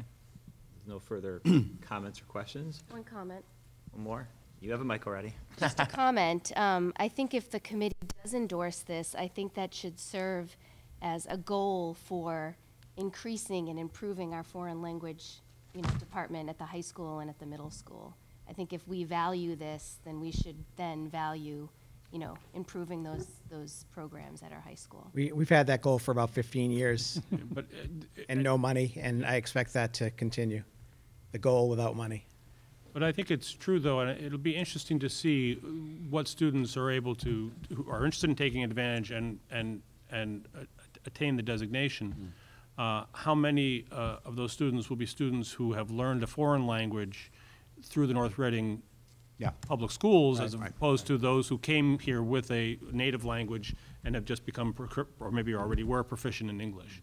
Perhaps that will be an interesting data point for the town to consider. I would agree, absolutely. Something certainly I'm interested in looking at, yeah. And we, you know, I'm not so sure that how many people are aware, excuse me, Mr. Chairman. Go ahead. But we have had students in our district across all 3 grade levels that have come with sometimes very little understanding of the English language, and have had to really immerse themselves fully. I mean, there have been a number of cases going back over the last several years. I mean, it's not a huge number, but it might be, you know, for North Reading, I think it's enough of a number that we, you know, have to start to think about things a little bit differently, and I think that's a good thing in this case. Yep. Yeah. I think my only other comment or concern would be that if this works, I think we eventually will have some people pushing for other languages as well, because there might be somebody that moves into the district that speaks Mandarin or speaks another language that's not on there, and, you know, just want to make sure that, you know, again, I think we start with one thing, but eventually, if there are other languages that are supported, you know, we would like to be able to recognize them on their diplomas as well. So, okay. If there's no other comments or questions, I'll accept a motion to endorse the North Reading High School Seal of Biliteracy Program. Yeah. I think that's good. Motion to endorse the North Reading High School Seal of Biliteracy Program. I think we have to approve it, not endorse it. You know, Mr. Buckley and I had spoken about that. I think either is fine. I mean, it's whatever you're most comfortable with. I think it's a curricular initiative. If But is you, endorsing something really approving something? I don't know that you need to, you're not obligated to approve. I know that's what your report says, but I don't think a motion to approve hurts. It certainly doesn't limit us in any way, so if you're more comfortable with that, that's fine. Yeah, we've spoken before about whether or not we need to endorse this to have it occur, or if we need to approve it. I mean, you approve new to courses, approve. so that might be appropriate to approve as a course of study. I both approve and endorse, so I could vote on By either approving, motion. you endorse, don't you? I could vote on That might either be, motion. that might be the better wording, is to approve. Okay, so I'm going to do a motion by Diana, second by Rich. Second, yep. Any comments or questions? All in favor? Aye. Aye. Opposed? Unanimous. Thank you. Okay, continuing on. Mr. LaPret. I think it's, yes, it's still me. North Reading High School Cooperative Swim Team. Right.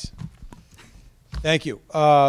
So I'm asking for your approval to continue the work with respect to looking at taking our swim team as it currently exists and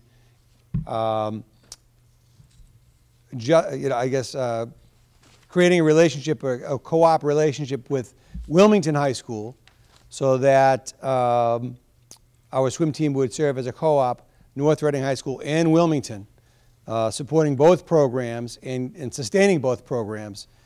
This is a conversation that's been ongoing, certainly with both athletic departments. I know the Wilmington School Committee has approved the venture.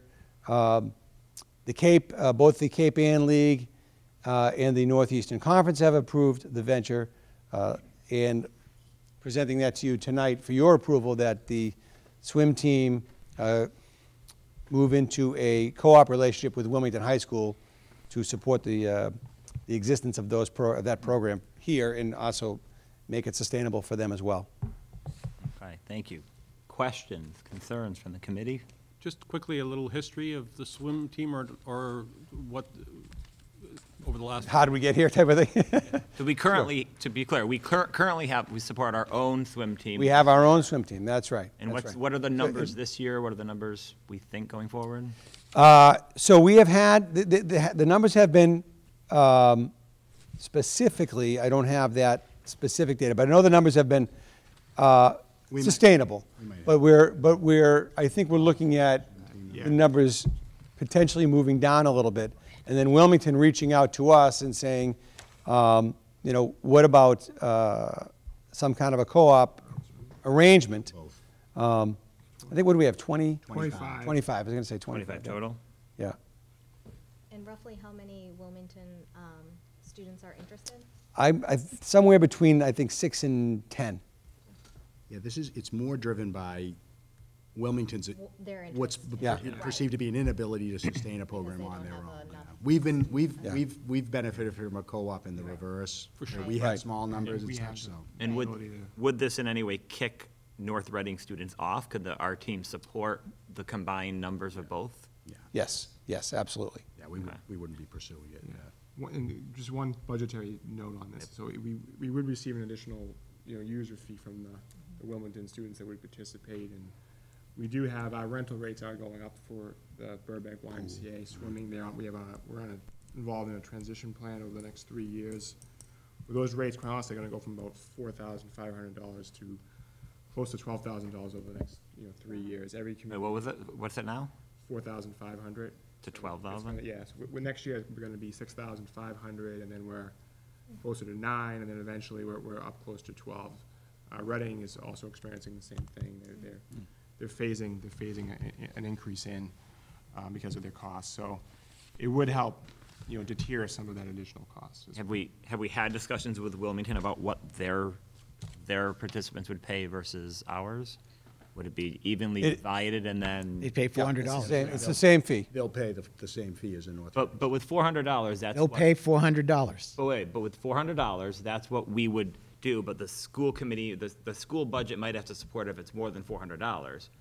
Would we do a pro rata share of the number of, the total amount divided by the people, and if it's more than $400, it would be more than $400, and we would look to Wilmington to support that, or? So we're not anticipating that the. It wouldn't be more additional- than $400. Yeah, Okay. we wouldn't, the costs, right, at least initially, there wouldn't be any additional costs to the program. Okay. By adding Correct. these students. Only a game. And so $400 would These fully co-ops are cover. they're two-year So deals there's not a anyway, marginal so increase in cost based on additional students. Correct, Yeah. correct, It's a 2-year commitment. We could decide after the second Yeah. year.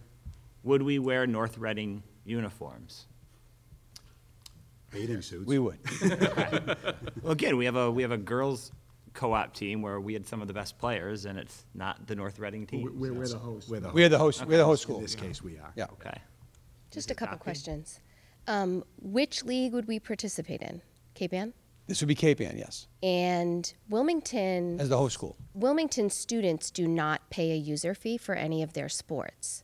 So would Wilmington School District be giving us money toward the program, or how would that work? It's up to them. The user fee is paid by the student.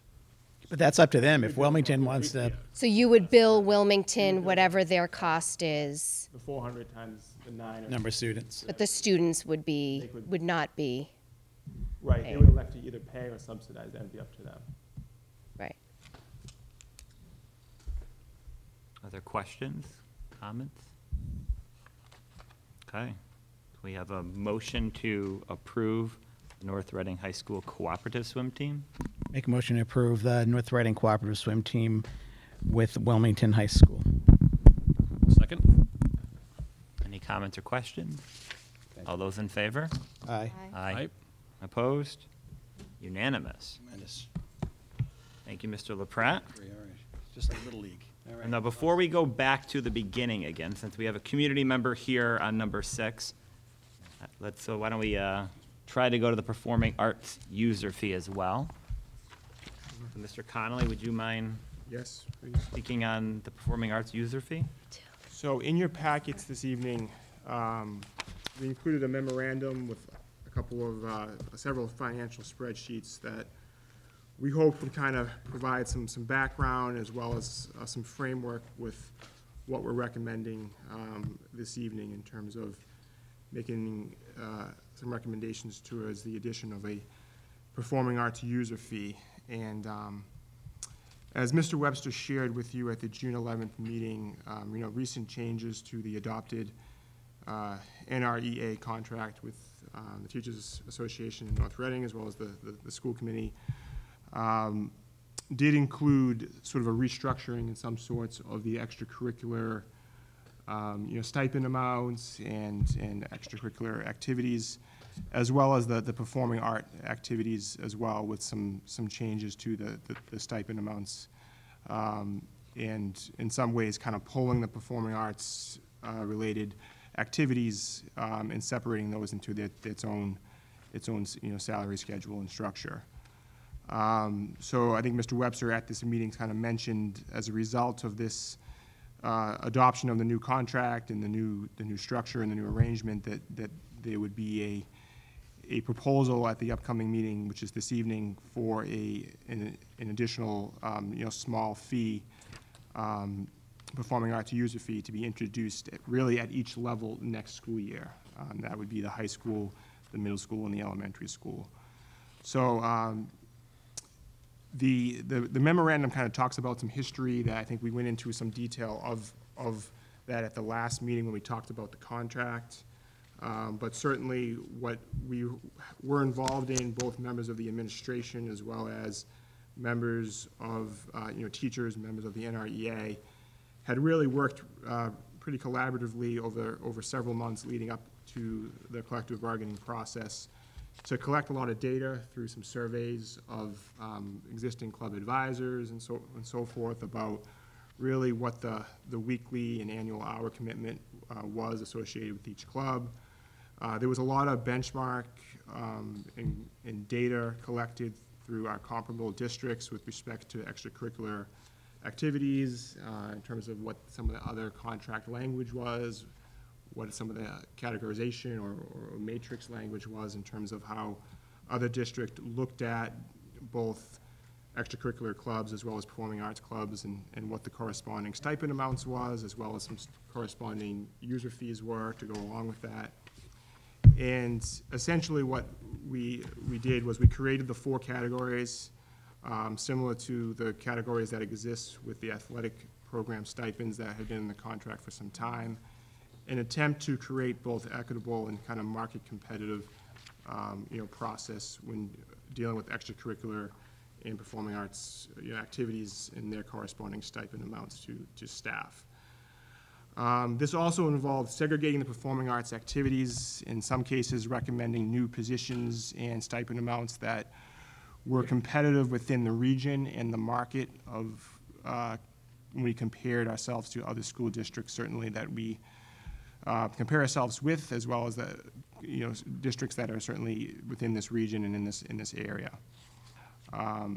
So the end result was created a restructuring of these stipends in the new teacher contract. And the work of this committee can really be found on really pages 30 through 35 of the new teacher contract.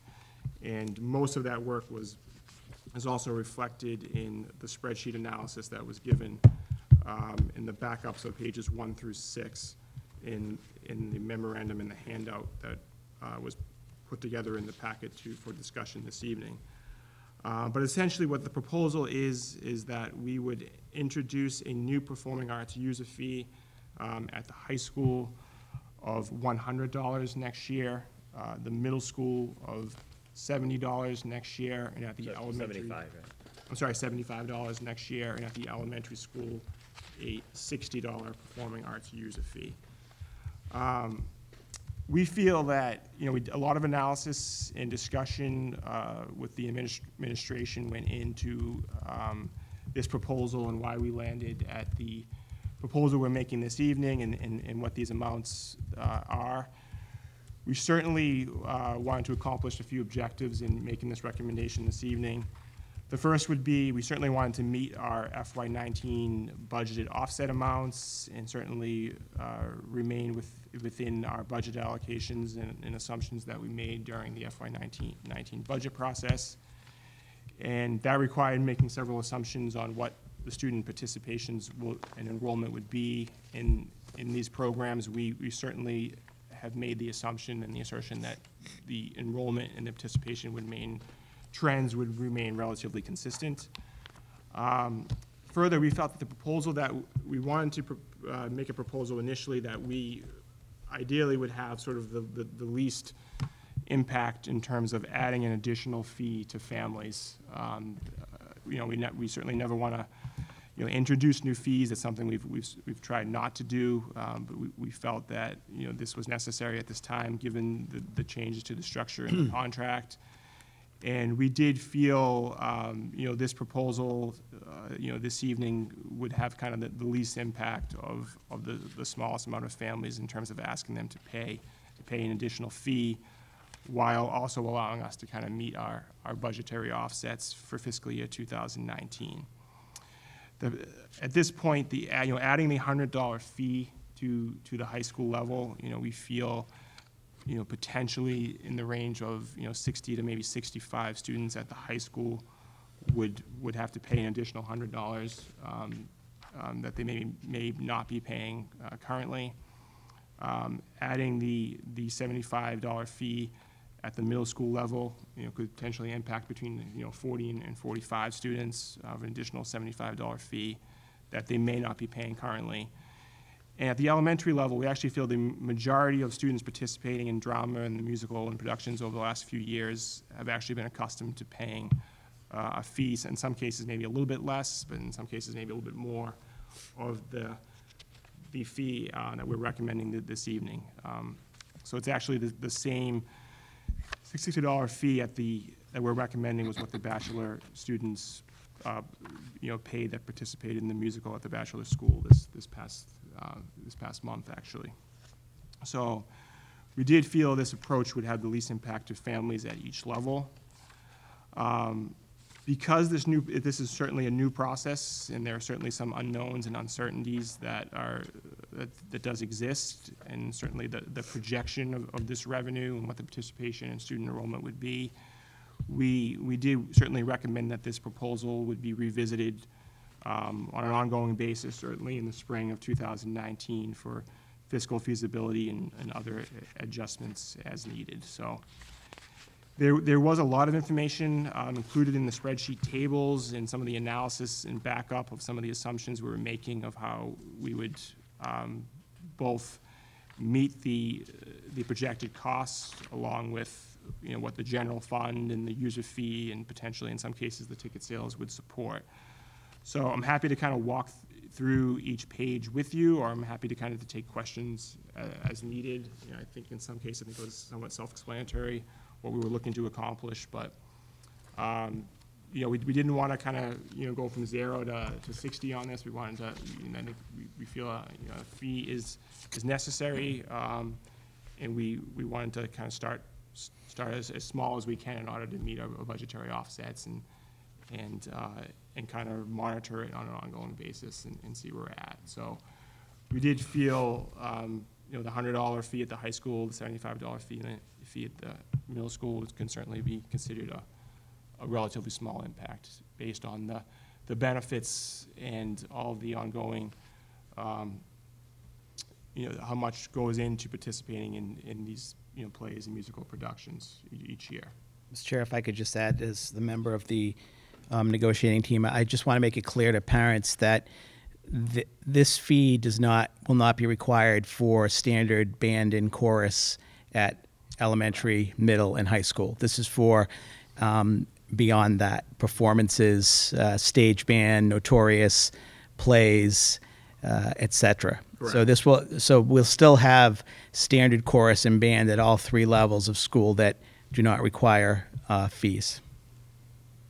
That's correct. So we tried to break it down in the spreadsheets of what the fee would cover, and what the various fees that do exist. So that the $200 user fee that does exist currently for extracurricular activities, the idea behind this proposal is that fee would continue at its existing level, and there would be an introduction of a new performing arts fee that would cover, in most cases at the high school, participation in the musical, in the play, a cappella, stage band, flag squad,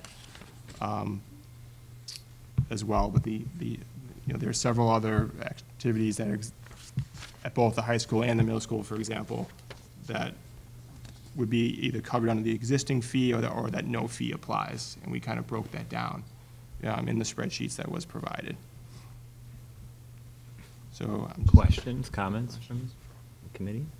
It would only be one time per correct. school year. Yep. It doesn't matter how many, from what the That's way correct. it's interpreted. So there was several proposals talked about, but we felt importantly that this, starting out and introducing a new fee, that we felt, the administration felt it was important that it was just kind of a one-time fixed fee, and that it would cover you for whether you wanted to do the musical and a cappella and the other performing arts programs that exist. Is it expectation that what this is being used for, the purpose, is going to meet the need, or am I hearing a little bit that over the years we might have to increase this over time to really meet the expectation?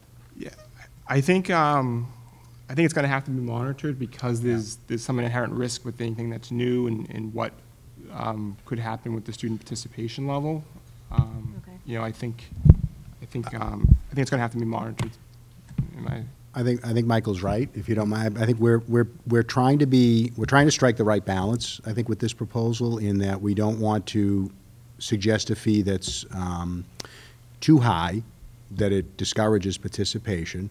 But at the same time, we're trying, so we're trying to be conservative in the fee that we're proposing. But I think, as Michael said, it's something we suggest we're going to monitor. And I think we would like it to be that we're sitting here next year saying to all of you that it worked well in a year, and we'd like to propose continuing. Yeah. And that certainly is the goal. We don't have anything preconceived that Right. we're saying, oh, this is one year, and then all of a sudden the hammer's going to drop next year. We're not anticipating that, and we're certainly not going into it with that thinking either. We're hopeful that this will, and I think that's why in the proposal we worded it as, we'll monitor it for its economic feasibility. Like if it's working, great. If we have to make an adjustment one way or the other, we would be prepared to recommend that to you.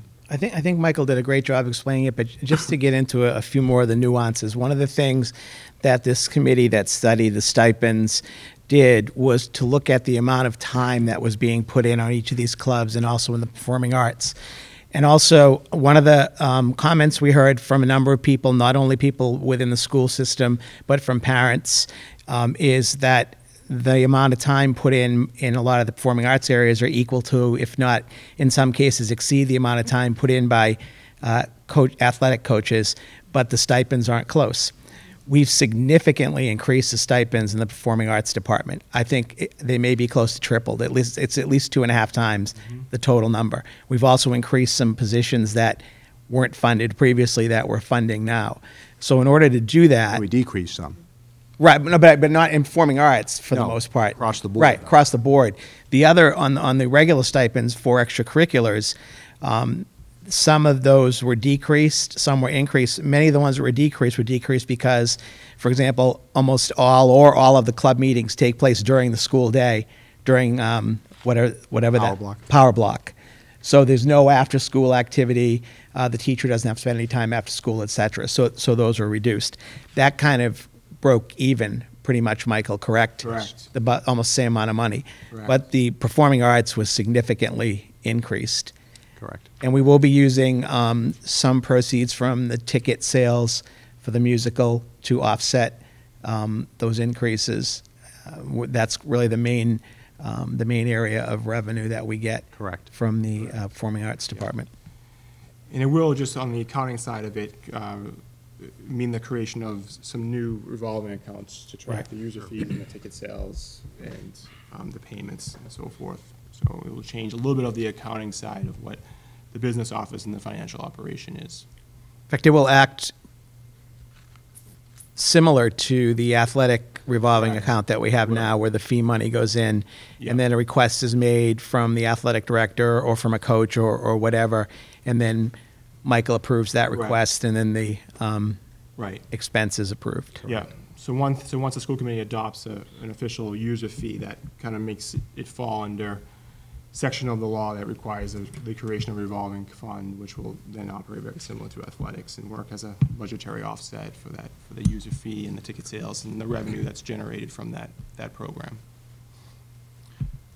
Mr. McGowan? I find this comparison like apples and oranges. The list of the club names and basically the bottom section that shows the revenue and then the expenses against the revenue and the percentage covered. Because the performing arts is on most of those positions under Table 2 in the high school, for instance, are all focused on on one activity, the theater, basically, right? Right. So I guess I'm just saying that, on the one hand, you can say, well, the user fees for the performing arts are covering 26% of the Yeah, I know what you're getting at. expenses, Yeah. versus in the club section, it's covering 92% of the expenses. Right. Now, it's not really a good comparison, right? Because the performing arts and especially theater is there's such an intense need for advisors that it's generating a lot of expenses in that one. It was basically one activity. So again, I think this is kind of a communication issue. I think the point that Mel made right at the beginning is important. First of all, that the community understand that we're not charging fees for the regular band and Regular music program. Right. yeah. Yeah. I think that's a huge communication part of this. I think none of us are happy about having to charge fees for these activities, but that is kind of the reality we're faced with, so. And to that point, if I could, at the bottom of that, what's numbered page 1, we had put a footnote in there to that very point, Mr. McGowan, about those programs that are believed to be part of the curriculum, so to speak, an integral Yep. part of the school. So that's the band, the chorus that Mr. Webster referenced a moment, or a service club. Yep. There was, Yep. a student that belongs to the National Honor Society, for example. We're not going to charge them the fee. Yep. Student Leadership Academy, the mentoring program, that's another example. So I think your point is well taken, that, that the communication of that message out to people is important for us to convey. I have a number of comments and questions, but I know Mrs. Kopke came, so I'll defer to her first for some questions. I was just wondering, Mike, if you could share the plans for the elementary drama program. Sure. That's kind of been on my radar, specifically because my daughter attends a school that does not participate in a pretty big drama production. And I know there was an attempt this year to create a program, but it was pretty much self-funded through enrichment dollars, and it far exceeded the $60 user fee as far as my pocketbook. I think it was close to maybe $300 what we paid for the full year for drama. So I'm wondering what the plans are moving forward for the drama Sure. program. That's a great question. So the idea is that now that this framework has been officially adopted by the ratification of the contract, and then with the creation of, we hope would be the recommended fee this evening, we feel like it would create a consistent structure for each elementary school to then follow, and there would be a consistent similar fee, as well as the same opportunities for the musical with the same stipends and staff involvement in terms of assistance and direction of those students that are participating at each elementary school. So we do feel, with the adoption of the recommendation this evening, as well as with the framework put in place by the adoption of the new teacher contract, that it does allow for consistency in terms of what parents or students will be asked to pay for that experience at each level.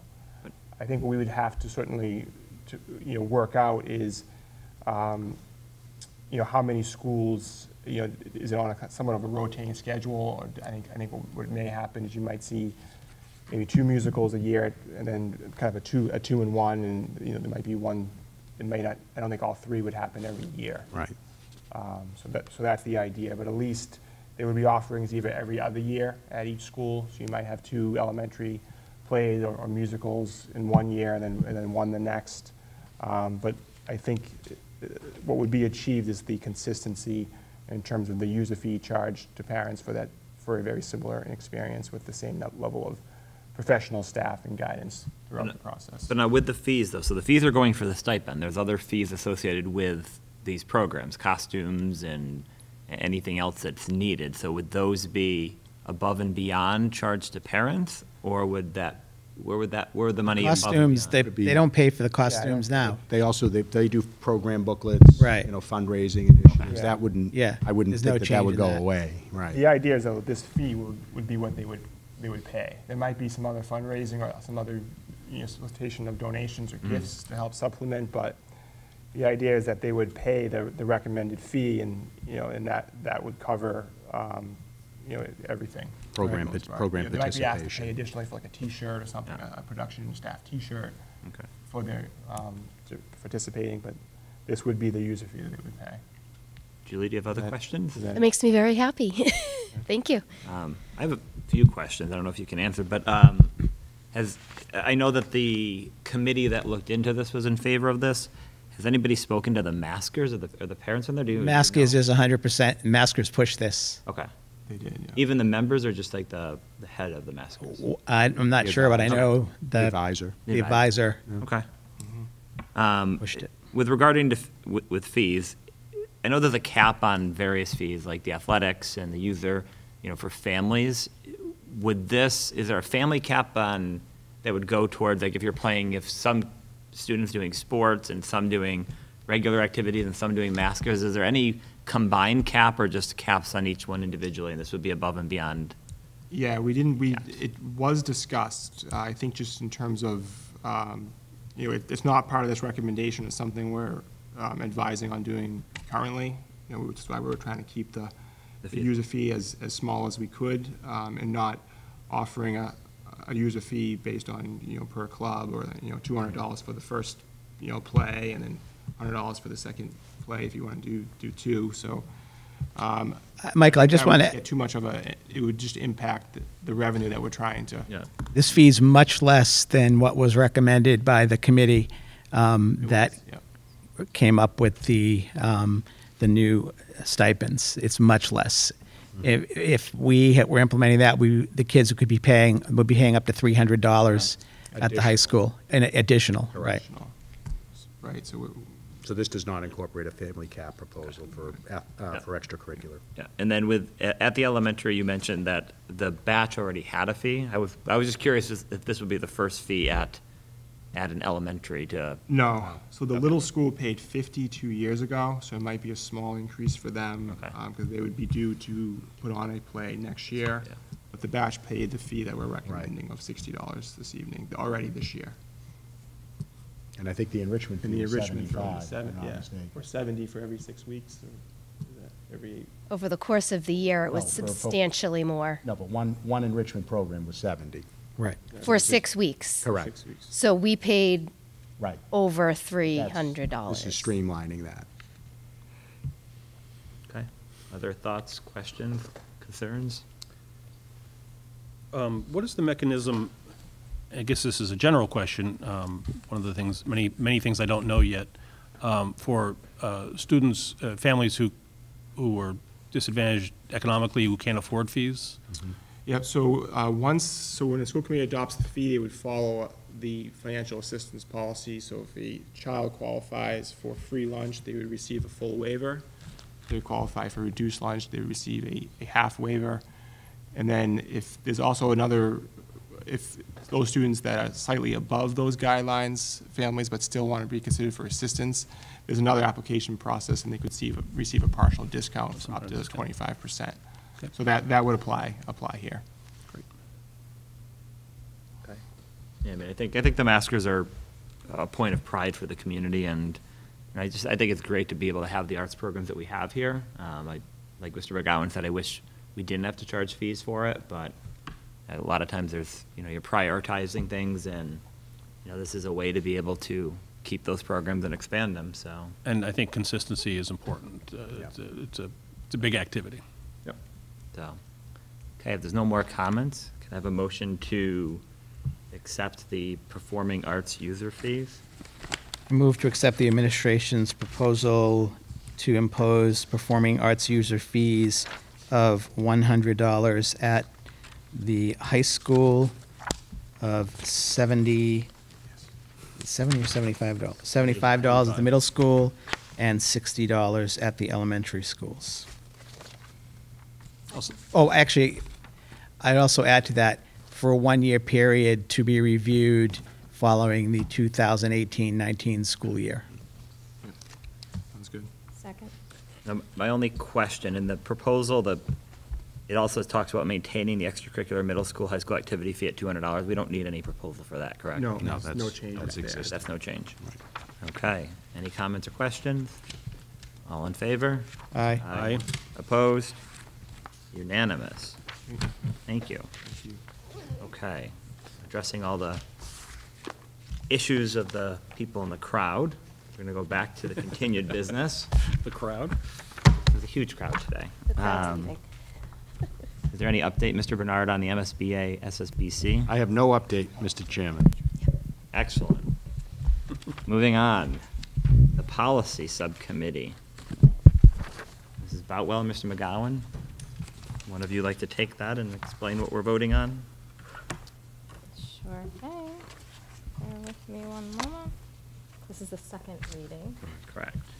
for the policy related to residency as it applies to new families coming into town. And you'd like me to summarize the changes again, or? I mean, quickly, I think this is something that was been drafted by our attorneys, I believe. It was drafted by the attorneys.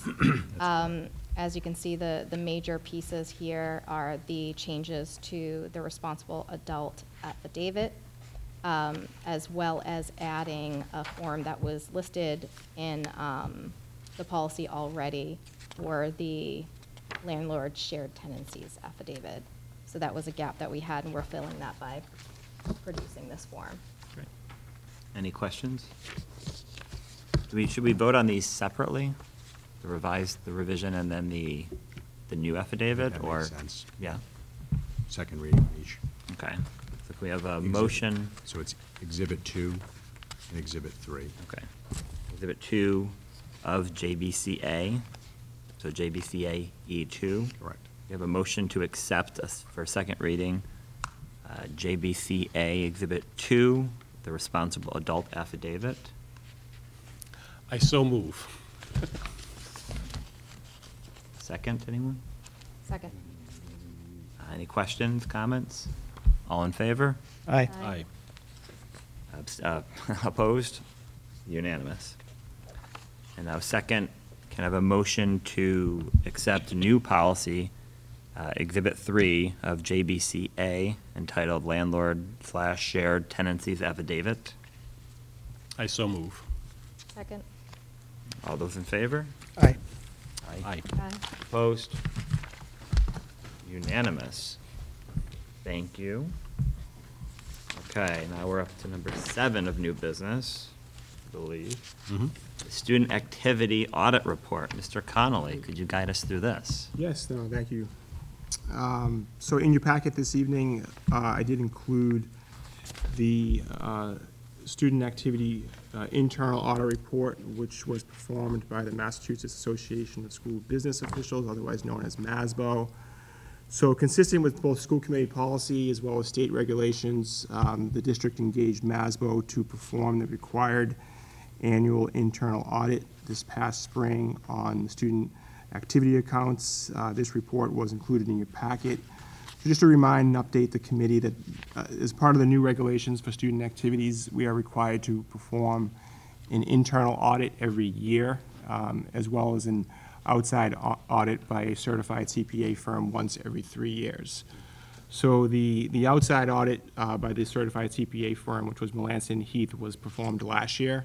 So this year, in order to meet the internal audit obligation, we engaged MASBO. In previous years, we actually had the town accountant, Liz Rourke, perform the audit. So we're hoping to get on a kind of an every other year. We would do the CPA audit firm, once every 3 years, and then have, maybe MASBO perform the audit, which is mainly done by retired school business officials, and then go back to having the town, Liz Rourke, perform the audit. It was deemed that myself and other members of either my staff are kind of too close to it to perform the audit. So MASBO report is included. Overall, I thought the audit went very, very well. I was very kind of pleased with the report and the outcome. As is pretty typical when any review audit is prepared, is completed, you're going to see a few findings or recommendations for improvements. And I thought the 3 findings that were reflected in the report, I see those as being relatively fairly easy to implement and work on, as I stated in the cover memo with the report. But overall, I was pleased with the results of the audit, especially the statement that the auditor made where he felt we did a very good job in a short time frame responding to the recommendations made last year by Melanson Heath. So Melanson Heath came out and did a very thorough audit last spring, which required some changes to our school committee policy, which we administered throughout the summer and early fall through the policy subcommittee, and adopted those in late summer months, early fall last year. And I think over the course of this school year, I was certainly pleased with how well the staff that are involved in the accounts, the principals, certainly my office, club advisors, kind of responded to the task of meeting those requirements. So that the 3 findings that are reflected in the report, I felt were again relatively sort of minor and things we can kind of easily adapt and work on, as well as some of them just being kind of challenging in the nature of working with student activity accounts and working with the various people that are involved, club advisors and school principals and so forth, and support staff. That we certainly make our best effort to collect cash receipts and deposit everything within 24 hours, but it's just going to be, just the nature of it's going to be challenging to do so. So I think that was one of the first findings that it discussed. But certainly some of the other things we felt we can certainly work on. The recommendation to have our club advisors also kind of either receive a copy and sign off on the quarterly certified reconciliations that we certify on a quarterly basis that are actually now presented to school committee, and then officially certified on having the club advisors also receive a copy and sign off on those. I thought it was a fair recommendation and something we can certainly put into practice. Making sure cash receipts and so forth are just kept you know, in a locked, stored in a locked safe, which we certainly do, and just trying to make sure we receive all checks within 24 hours. So that's always going to be somewhat of a challenge, but I think we'll certainly make our best effort to meet those requirements. And then the finding number 3 was just, you know, we felt this is a small, you know, change, something we've already spoken to the middle school and the elementary school staff about, and that's just using that receipt turnover form when all you know, receipts and so forth are turned over to the school principal's office for deposit. So we feel like that's something small we can work on and certainly improve on a very, very, you know, short turnaround. Overall, I was definitely pleased to see the commendations that were reflected on page 3 of the audit, that we've done a good job responding to Melanson Heath as I report from last year, as I noted, and they made comments that they felt the school committee policy, you know, manual and policy that does exist is up to date in accordance with the state regulations and requirements. And then page 4, the final page of the report, is just some general advisories in terms of, you know, nothing noting that we're not doing, you know, nothing noted for improvements or recommendations or findings. They're just things that that they have referenced in terms of what the law states in terms of working with student activity accounts, in terms of how gift accounts are handled, how vending machine receipts are handled, in terms of how we solicit bids and quotes in Chapter 30B. All those things we're complying with and certainly doing. The first one on the top of page 4 talks a little bit about maybe taking the acceptance of the law, Chapter 71, Section 47, to the next level, and maybe just officially having the school committee vote to adopt that law. I kind of thought it was, you know, embedded in the fact that we've adopted a policy that references that law, and we voted and approved that policy, but, you know, he felt it wouldn't be, though it may not be required, it wouldn't be a bad idea to take it to the next level and officially adopt that we recognize that Mass General Law, Chapter 71, Section 47. So perhaps at the start of next school year, when we do certify the end of year balances, which will probably be at the July meeting, when we close out on June 30th, that I would entertain a motion for that official adoption.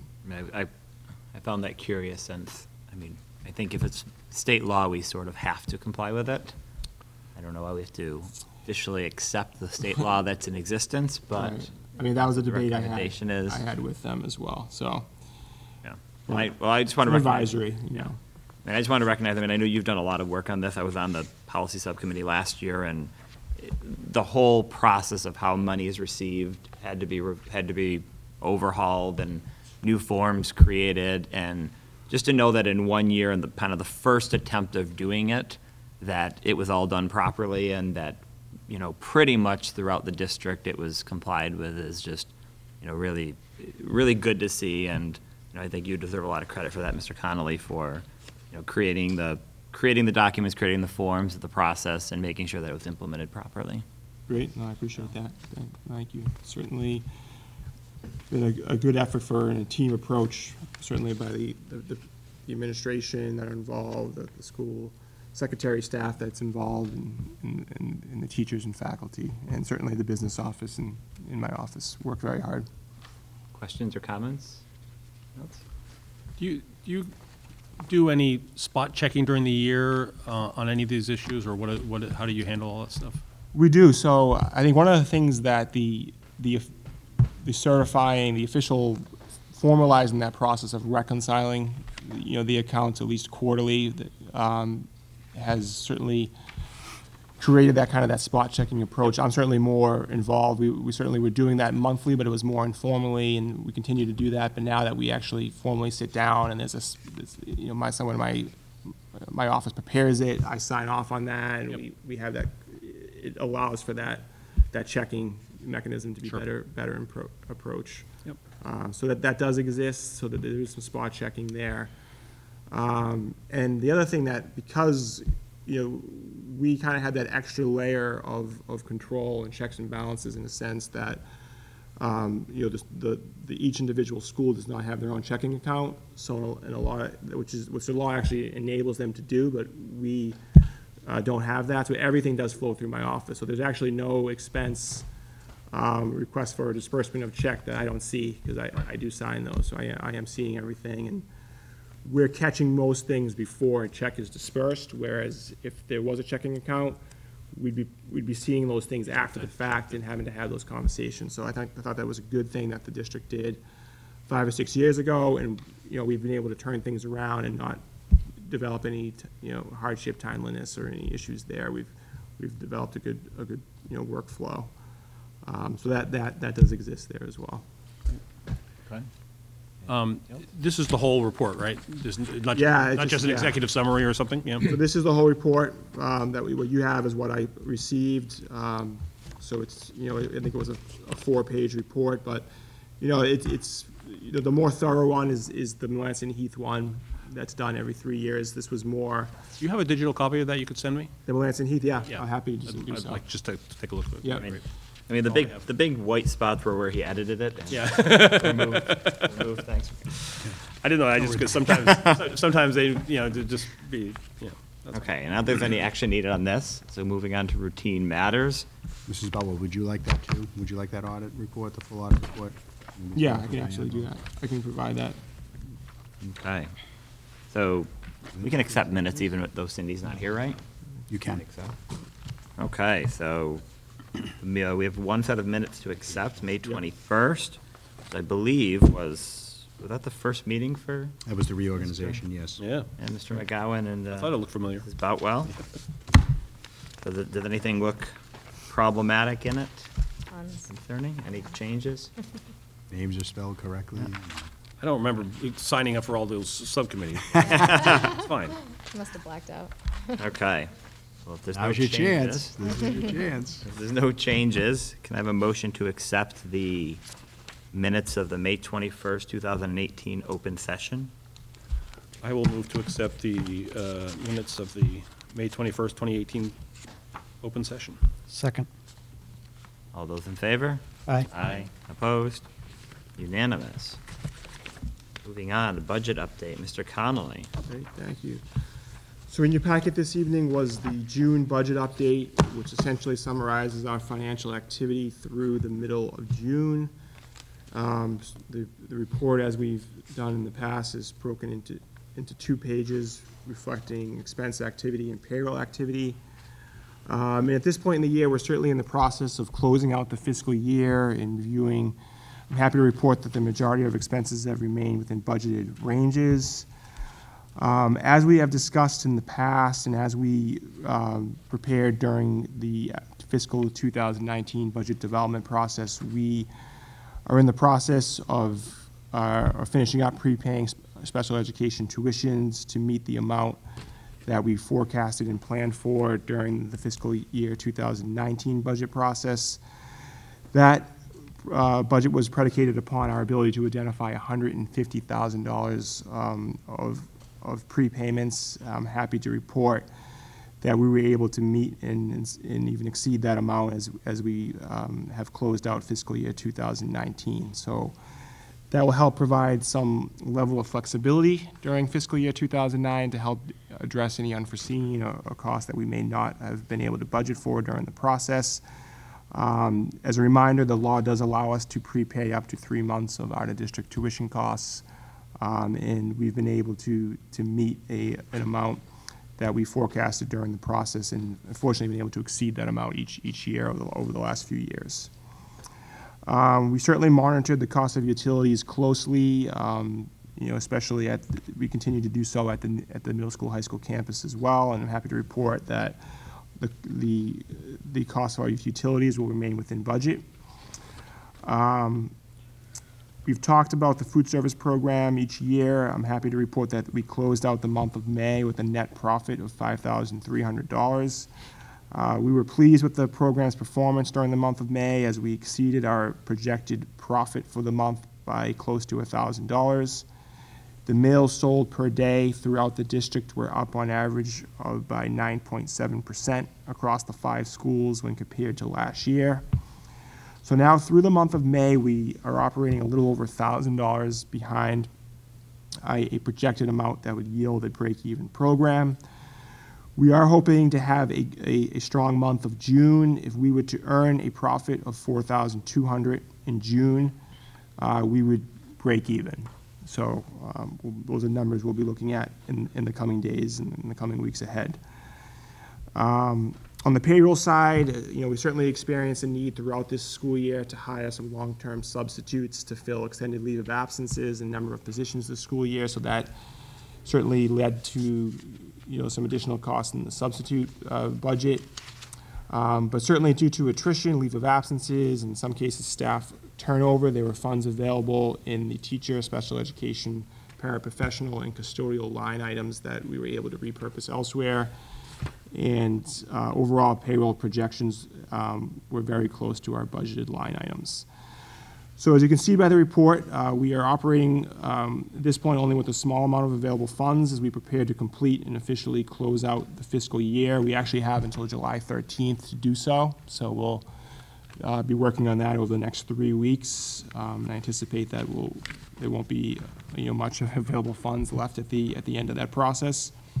But overall, I think the district are in a solid financial standing. Things are certainly tight as we know as we head into fiscal year 2019. But we were able to achieve the carryover funds that were identified during fiscal year 2019 budget development process during the closeout of 2018. So my hope is that at the July 19th meeting, that Thursday meeting in July, I'll have a final fiscal year 2018 report for you. It might be a tight turnaround because we'll still be paying bills right up until that July 13th date and seeing where we're at. So if I can't have it then, it'll certainly be one in the August meeting.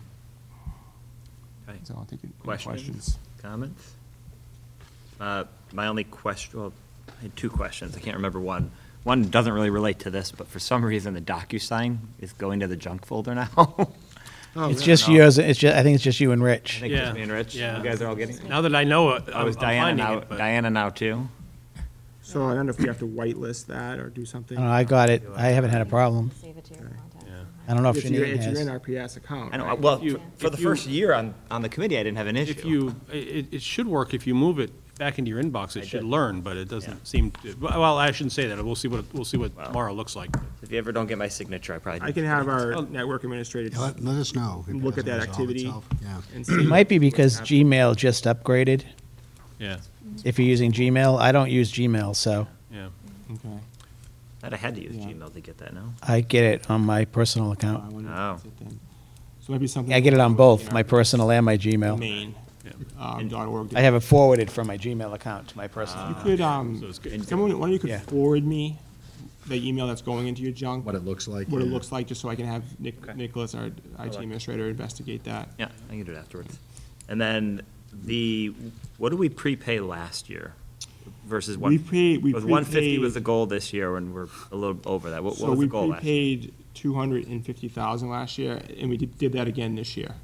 So Okay. the goal last year was 100,000, the goal this year was 150. We had upped it by about 50,000. But the goal is 100, we did 250 last year, and we're gonna Yeah. do less than that this year then? Yeah, so we was 150, we were able to do a little over 250 is what we were able to do. So we were about 100,000 more than what we had forecasted. So things are definitely a little bit tighter heading into 19. Quite a bit tighter. Yeah, Yeah. I think there's potentially, there's some costs that potentially are percolating out there that we'll have to see what happens. It'll be a difficult year, I bet. Okay. No more questions, and staffing update, Mr. Bernard? I do, Mr. Chairman. So I'm pleased to announce the following new staff in addition to those that I announced at the meeting on June 11th. At the Hood School, we're welcoming Kelly Costa as a grade 3 classroom teacher. Kelly has been working with us as a paraprofessional at the Hood School. We've also hired a new grade 5 teacher at the Little School, Catherine Polcari. She similarly had worked in the district a few years ago as a long-term substitute, a stint at both the Hood School and at the Batchelder School, but has been working in Melrose for a few years and chose to come back to North Reading. At the high school, We've hired a year-long, long-term substitute in the business department, Robert Bryant. We have a long-term substitute Spanish teacher for the start of the school year till about the November break, Thanksgiving break, in Paul Burdette. Matthew Sikarsky has been hired as a new math teacher at the high school, and Tracy Nicholas as a new nurse at the high school. Paul Burdett's a North Reading grad, isn't he? Paul Burdette is a North Reading guy. Yes, he is. Soccer player, remember Paul? Soccer player, very interesting background, having Yep. served in the Peace Corps in Guatemala. Yep. And yeah, Wow. very excited. How long ago was he grad, roughly? 10 years, I would maybe, say 12 Paul, years? his brother Tommy was a senior my first year, so '04. He might have graduated maybe 2010, something like that. No, I think he's a little older than, my daughter was 2010, Yeah, so. 2008. Yeah, Maybe 2008. 4 years I think. behind Yeah, Tommy. Yeah, maybe, yeah. Nice family, very nice family. Well, I know on staffing, I know that the little school is very sad to see Mrs. Levitt leave, but she got a principal, She did. her first principal Reading. position, and so in Reading, and so I think that's great for her, but sad for us. Yes, that position has been posted, her teaching position. We have not filled that yet. Okay. Bids and donations. Mr. Webster, would you like to take them? Before we read them, though, I have a question, John. I'm extremely grateful for the 10,000 donation by the Hood Parents Association. I guess I don't understand why we're buying water fountains. My understanding is they identified this as something they wanted to take on. It's similar to what we have here with a water filler type bottle, and it was something they wanted to add. They The felt. Parents Association. It came from their desire to fundraise. I guess for I that. understand it. I find it odd. That's all. It's an infrastructure part of the school. There are water fountains there. I was going to say, it I mean, it's wasn't upgrading to the a glaring filter need ones. so much. No, I think it was the desire of their booster group, their parent organization, to want to upgrade them. Yeah. I mean, again, I agree with Mr. Webster. I think that. So they can do that. I mean, that's like a building project almost. I guess I'm just confused by again, I'm not saying we don't want the money. I'm just confused that that's. I understand. Yeah. We spoke about it. Right. But I mean, they can do it if we accept it, and I think it's, they chose to it's fundraise not for going to add it. any additional, foreseeable I'm costs. surprised it's actually that little. I mean, come right down to it, basically. Yeah, that is pretty Is it four? five. It was Five? I think it's 5. That's pretty cheap for 5. Yeah. With the plumbing and everything that's involved? Based Well, on what they're I've seen. replacing did it. existing. Right, so they're not, like It's creating not like new bringing in new new- plumbing, yeah, but still. correct. yeah. It is the proposal. I mean, we have a proposal that matches that. Based on how I've seen from what they cost up here for the new school building project, that's really, that's a real bargain based on what we had to pay at the new school. Okay, I just wanted to ask about that. All right. Make a motion to accept with gratitude a donation of $2,160 from the Hood Parents Association to purchase 10 stand-up desks to be utilized across all grade levels at the Hood School. I second. Any questions? All those in favor? Aye. Aye. Opposed? Unanimous? Then I make a motion to accept with great gratitude $10,000 donation from the Hood Parents Association to furnish and install 5 new water filtration fountains at the J. Turner Hood Elementary School throughout the Hood School for the benefit of all students and staff. I second. Any questions? All those in favor? Aye. Aye. Opposed? Unanimous. Should we go back to our office? Okay, subcommittee updates. The athletic subcommittee met on June 12th. Mr. Webster and Ms. Boutwell, a report. You want to get a report, or Sure. go ahead? I like to give the new members some exposure. There you go. Thank you. It was your it call? was my first subcommittee for the athletic subcommittee, so it was interesting to listen in and absorb. We did review the budget briefly. I know that there was a discussion quite a bit about the dugouts in the vocational school, supporting the creation of an overhang Right. for those dugouts. Yep. And it seemed like that was something that was being discussed. I think And is it, I don't know, the school committee wasn't going to vote on it, the Northeast Voc School Committee, right? Yes, and I have a meeting set, believe it or not, on September 5th, the first day of Okay. school for our students. The vocational school folks are coming over here to meet with me about the the desire for the design. Great. Okay, fabulous.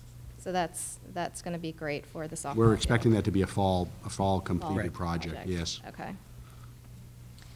We did talk a little bit about the facilities maintenance and some of the activities that True Green was performing and trying to get rid of. I guess there's some fields that really have quite a bit of clover all over them. Yes. And trying to get rid of that because it's a nuisance. Can they come out to my lawn too, please? Yeah, they really should.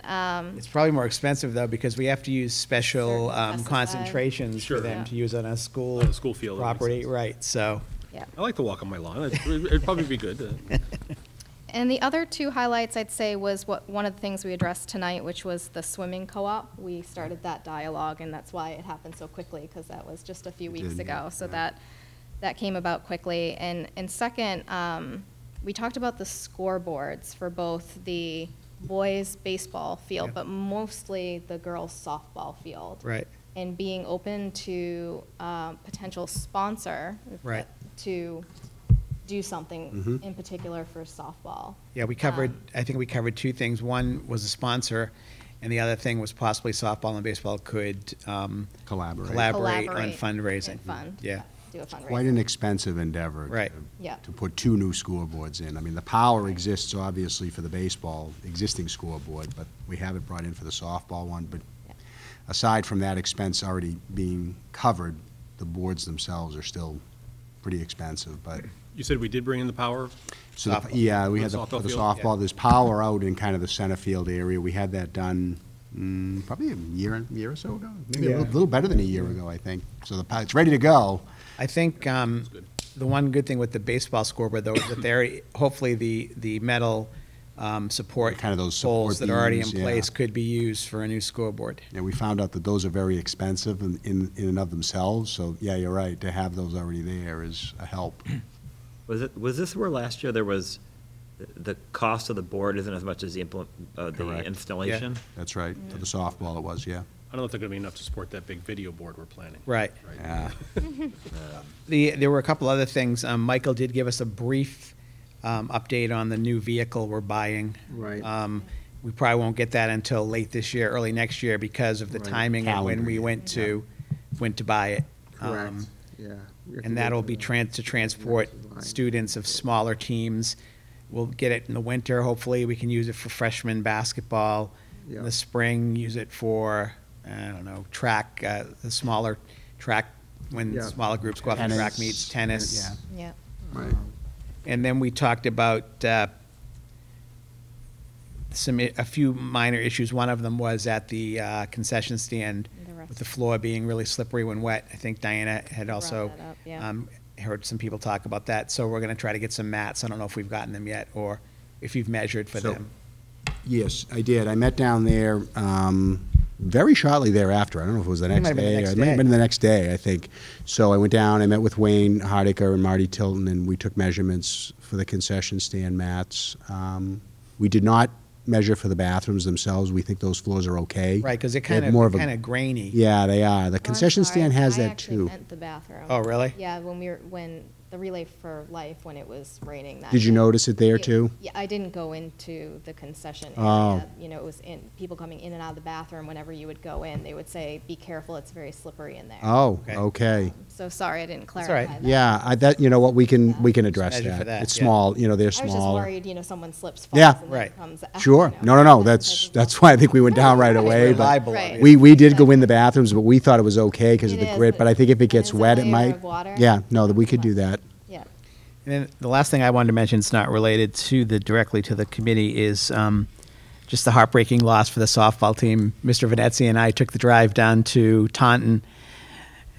I'll never want to be in a car with Jerry for 2.5 hours in traffic again. He was driving too. And, the fascinating thing was I think we had the better team. The girls seemed a little jittery, really long drive. And, we played the fifth largest high school in the state, which I just don't understand how the MIAA places a high school with 2,150 students in the same division as North Reading High School. And I know they give the vocational schools a little leeway because they travel from different towns, et cetera.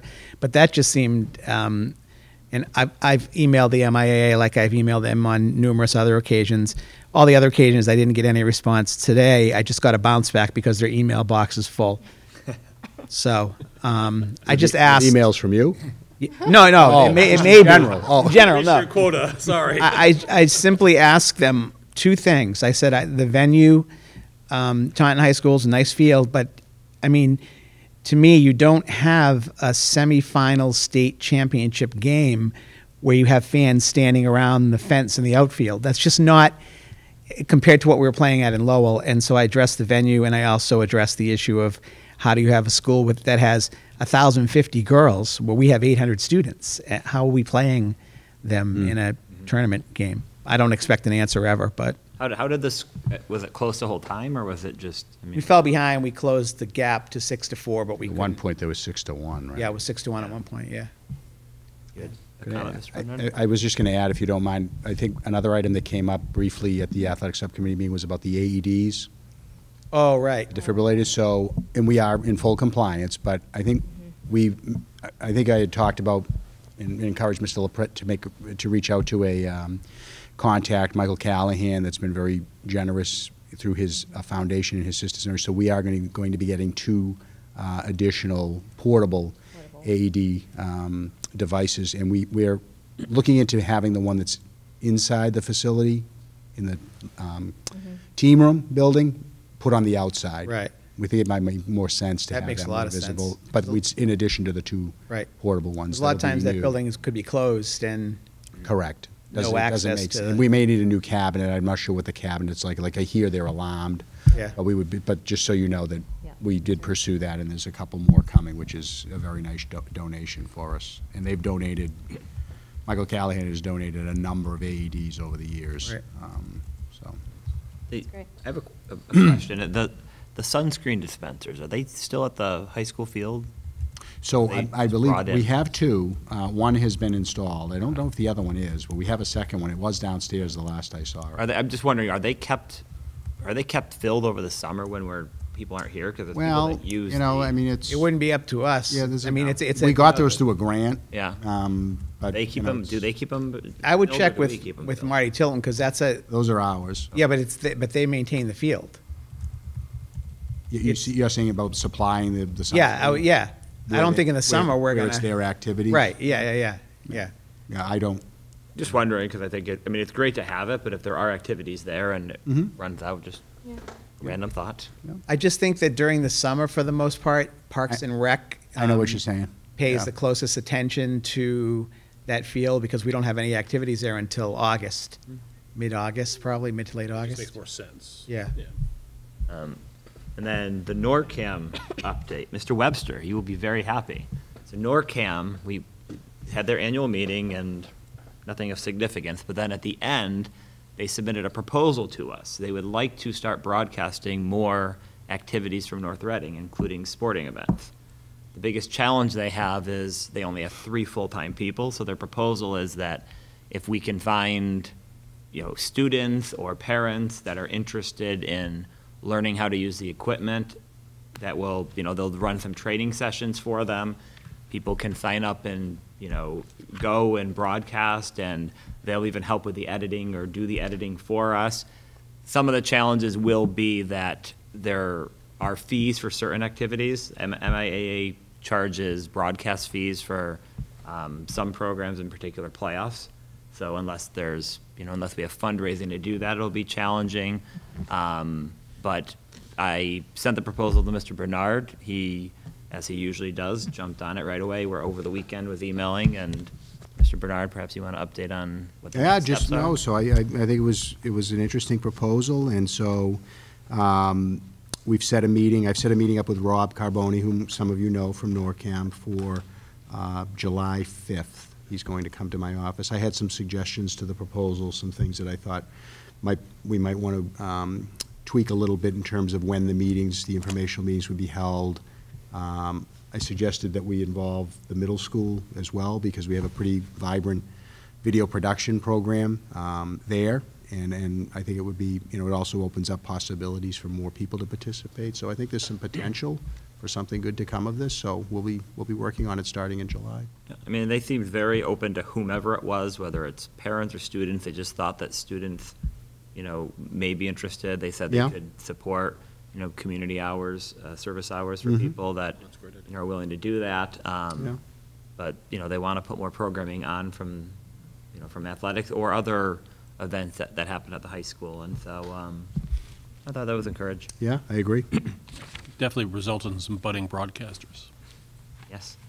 I mean, it's good. It's good that they want to get involved. Yeah. Okay.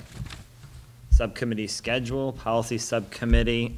Sounds like they're a little bit later risers than the previous group, Not but about rising. Um, It's about getting there. Exactly. 8:30 a.m. on Tuesday, July 17th.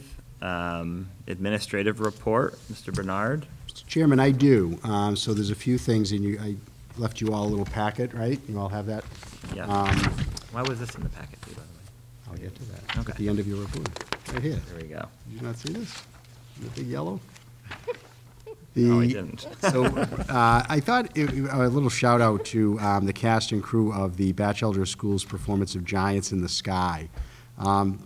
The fourth and fifth graders did a really nice job. they did. I think, did you go on Friday? Yeah, I went on Friday night. I know I'm biased, but I was blown away. I thought it was it was great, and I know, Michael, you went on Saturday, right? The students did a really Imagine great putting job. That many fourth and fifth graders together. Yeah. And even the ones like in the background were engaged with each other and the whole acting, like not They just had sort of such in fun with each other, and there was Real. some really nice messages in that play, and kept questioning whether it was truly fourth and fifth graders. yeah, it was really good, and it was a good crowd Friday night.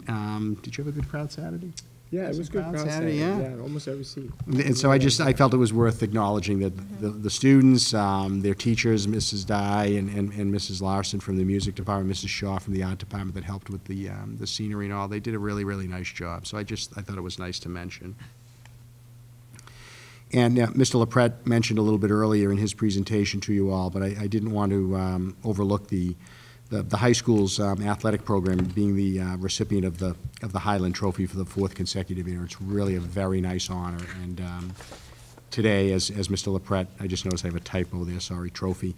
Mr. LaPrette mentioned that we had a photo taken at the high school this morning with a lot of the student athletes and some coaches and some pretty, I'll say, avid and rabid fans attended as well, so it should be a nice photo in the paper on Thursday. So congratulations to the students, because I think it's one of those things that really, brings together the athletic performance, but it brings together the sportsmanship, and along with the academics through GPAs of our students. It was a nice honor, and to get it 4 years in a row is pretty special. A nice honor and a really great achievement.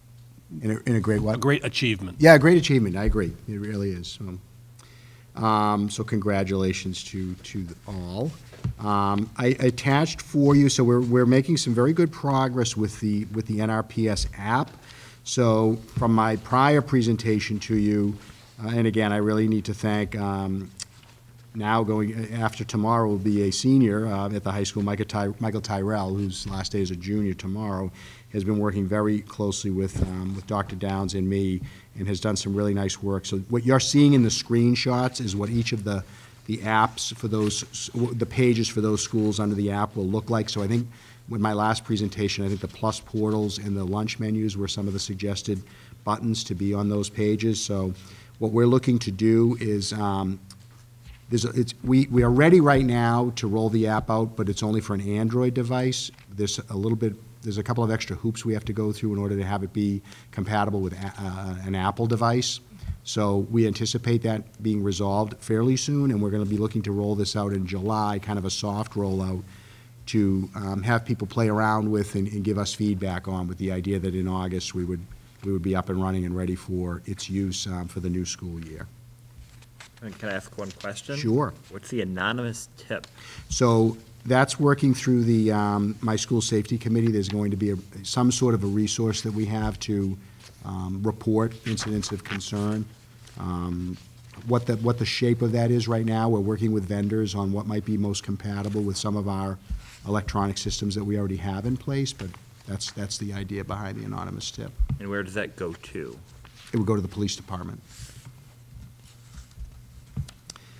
And then lastly, as has been the case in prior years, the district was invited to participate in the administration of the NAEP, what's commonly referred to as the NAEP test, the National Assessment of Educational Progress, and the two schools being invited to participate for next year are the Hood and the Batchelder schools. When I was the high school principal, the high school had participated one year. So this basically is a cross-section of schools of all grade levels in the state that participate in the administration of the NAEP, and it is voluntary for students. It's not voluntary for school participation, district participation, but students will be identified. It's not entire grades of students or entire classes of students. It's selected. We provide a database of student names, and they get selected to participate if they wish. So that's coming in, it looks like it's going to be January of 2019. So I thought you should be aware that that was happening. And what that data is used for largely is to kind of assess Massachusetts' overall performance as a state in terms of its educational system. And I attached for you a copy of the letter that I received from our new Commissioner of Education late in May. The interesting thing about that test is it's used to compare the United States globally. And what they've done over the last several years is that they've actually broken out Massachusetts as if it's a separate country, and they compare Massachusetts to other countries throughout the world. Correct. Because of the performance of our students on these tests and the education system in general. High. Right. Performance usually Massachusetts was like, I think there might have been one, like Finland might have been higher performing than, that was the only country that exceeded Massachusetts' education performance. I think it's valuable for us to participate. And in my superintendent's report to you, I had at the bottom and highlighted for you a reference to the goals. Oh, I thought the highlight means we are not supposed to read that. Oh, I'm sorry. Oh, no. I wasn't singling anyone.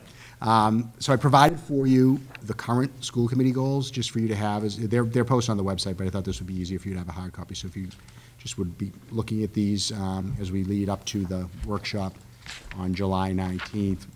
My plan is to do a similar exercise that we did last year, kind of a live document. So we'll make some edits and some adjustments to the goals that you folks have for yourselves for the coming year. Any correspondence? I have no correspondence, Mr. Chairman. All right. Future business. The school committee goals workshop you just mentioned is on July 19th at 4:30 in the superintendent's conference room. Usually a very well-attended event. And then the regular meeting afterwards at 6:30. On August 27th, if we don't finish the workshop, we will reconvene at 4:30 in the superintendent's conference room again. And on August 27th, the regular meeting will follow. Anybody else have anything else? Okay, I'll entertain a motion to adjourn. I will move that we adjourn. Second? All those in favor? Aye. Aye. Opposed? Unanimous. Thank you. Bring the hammer down.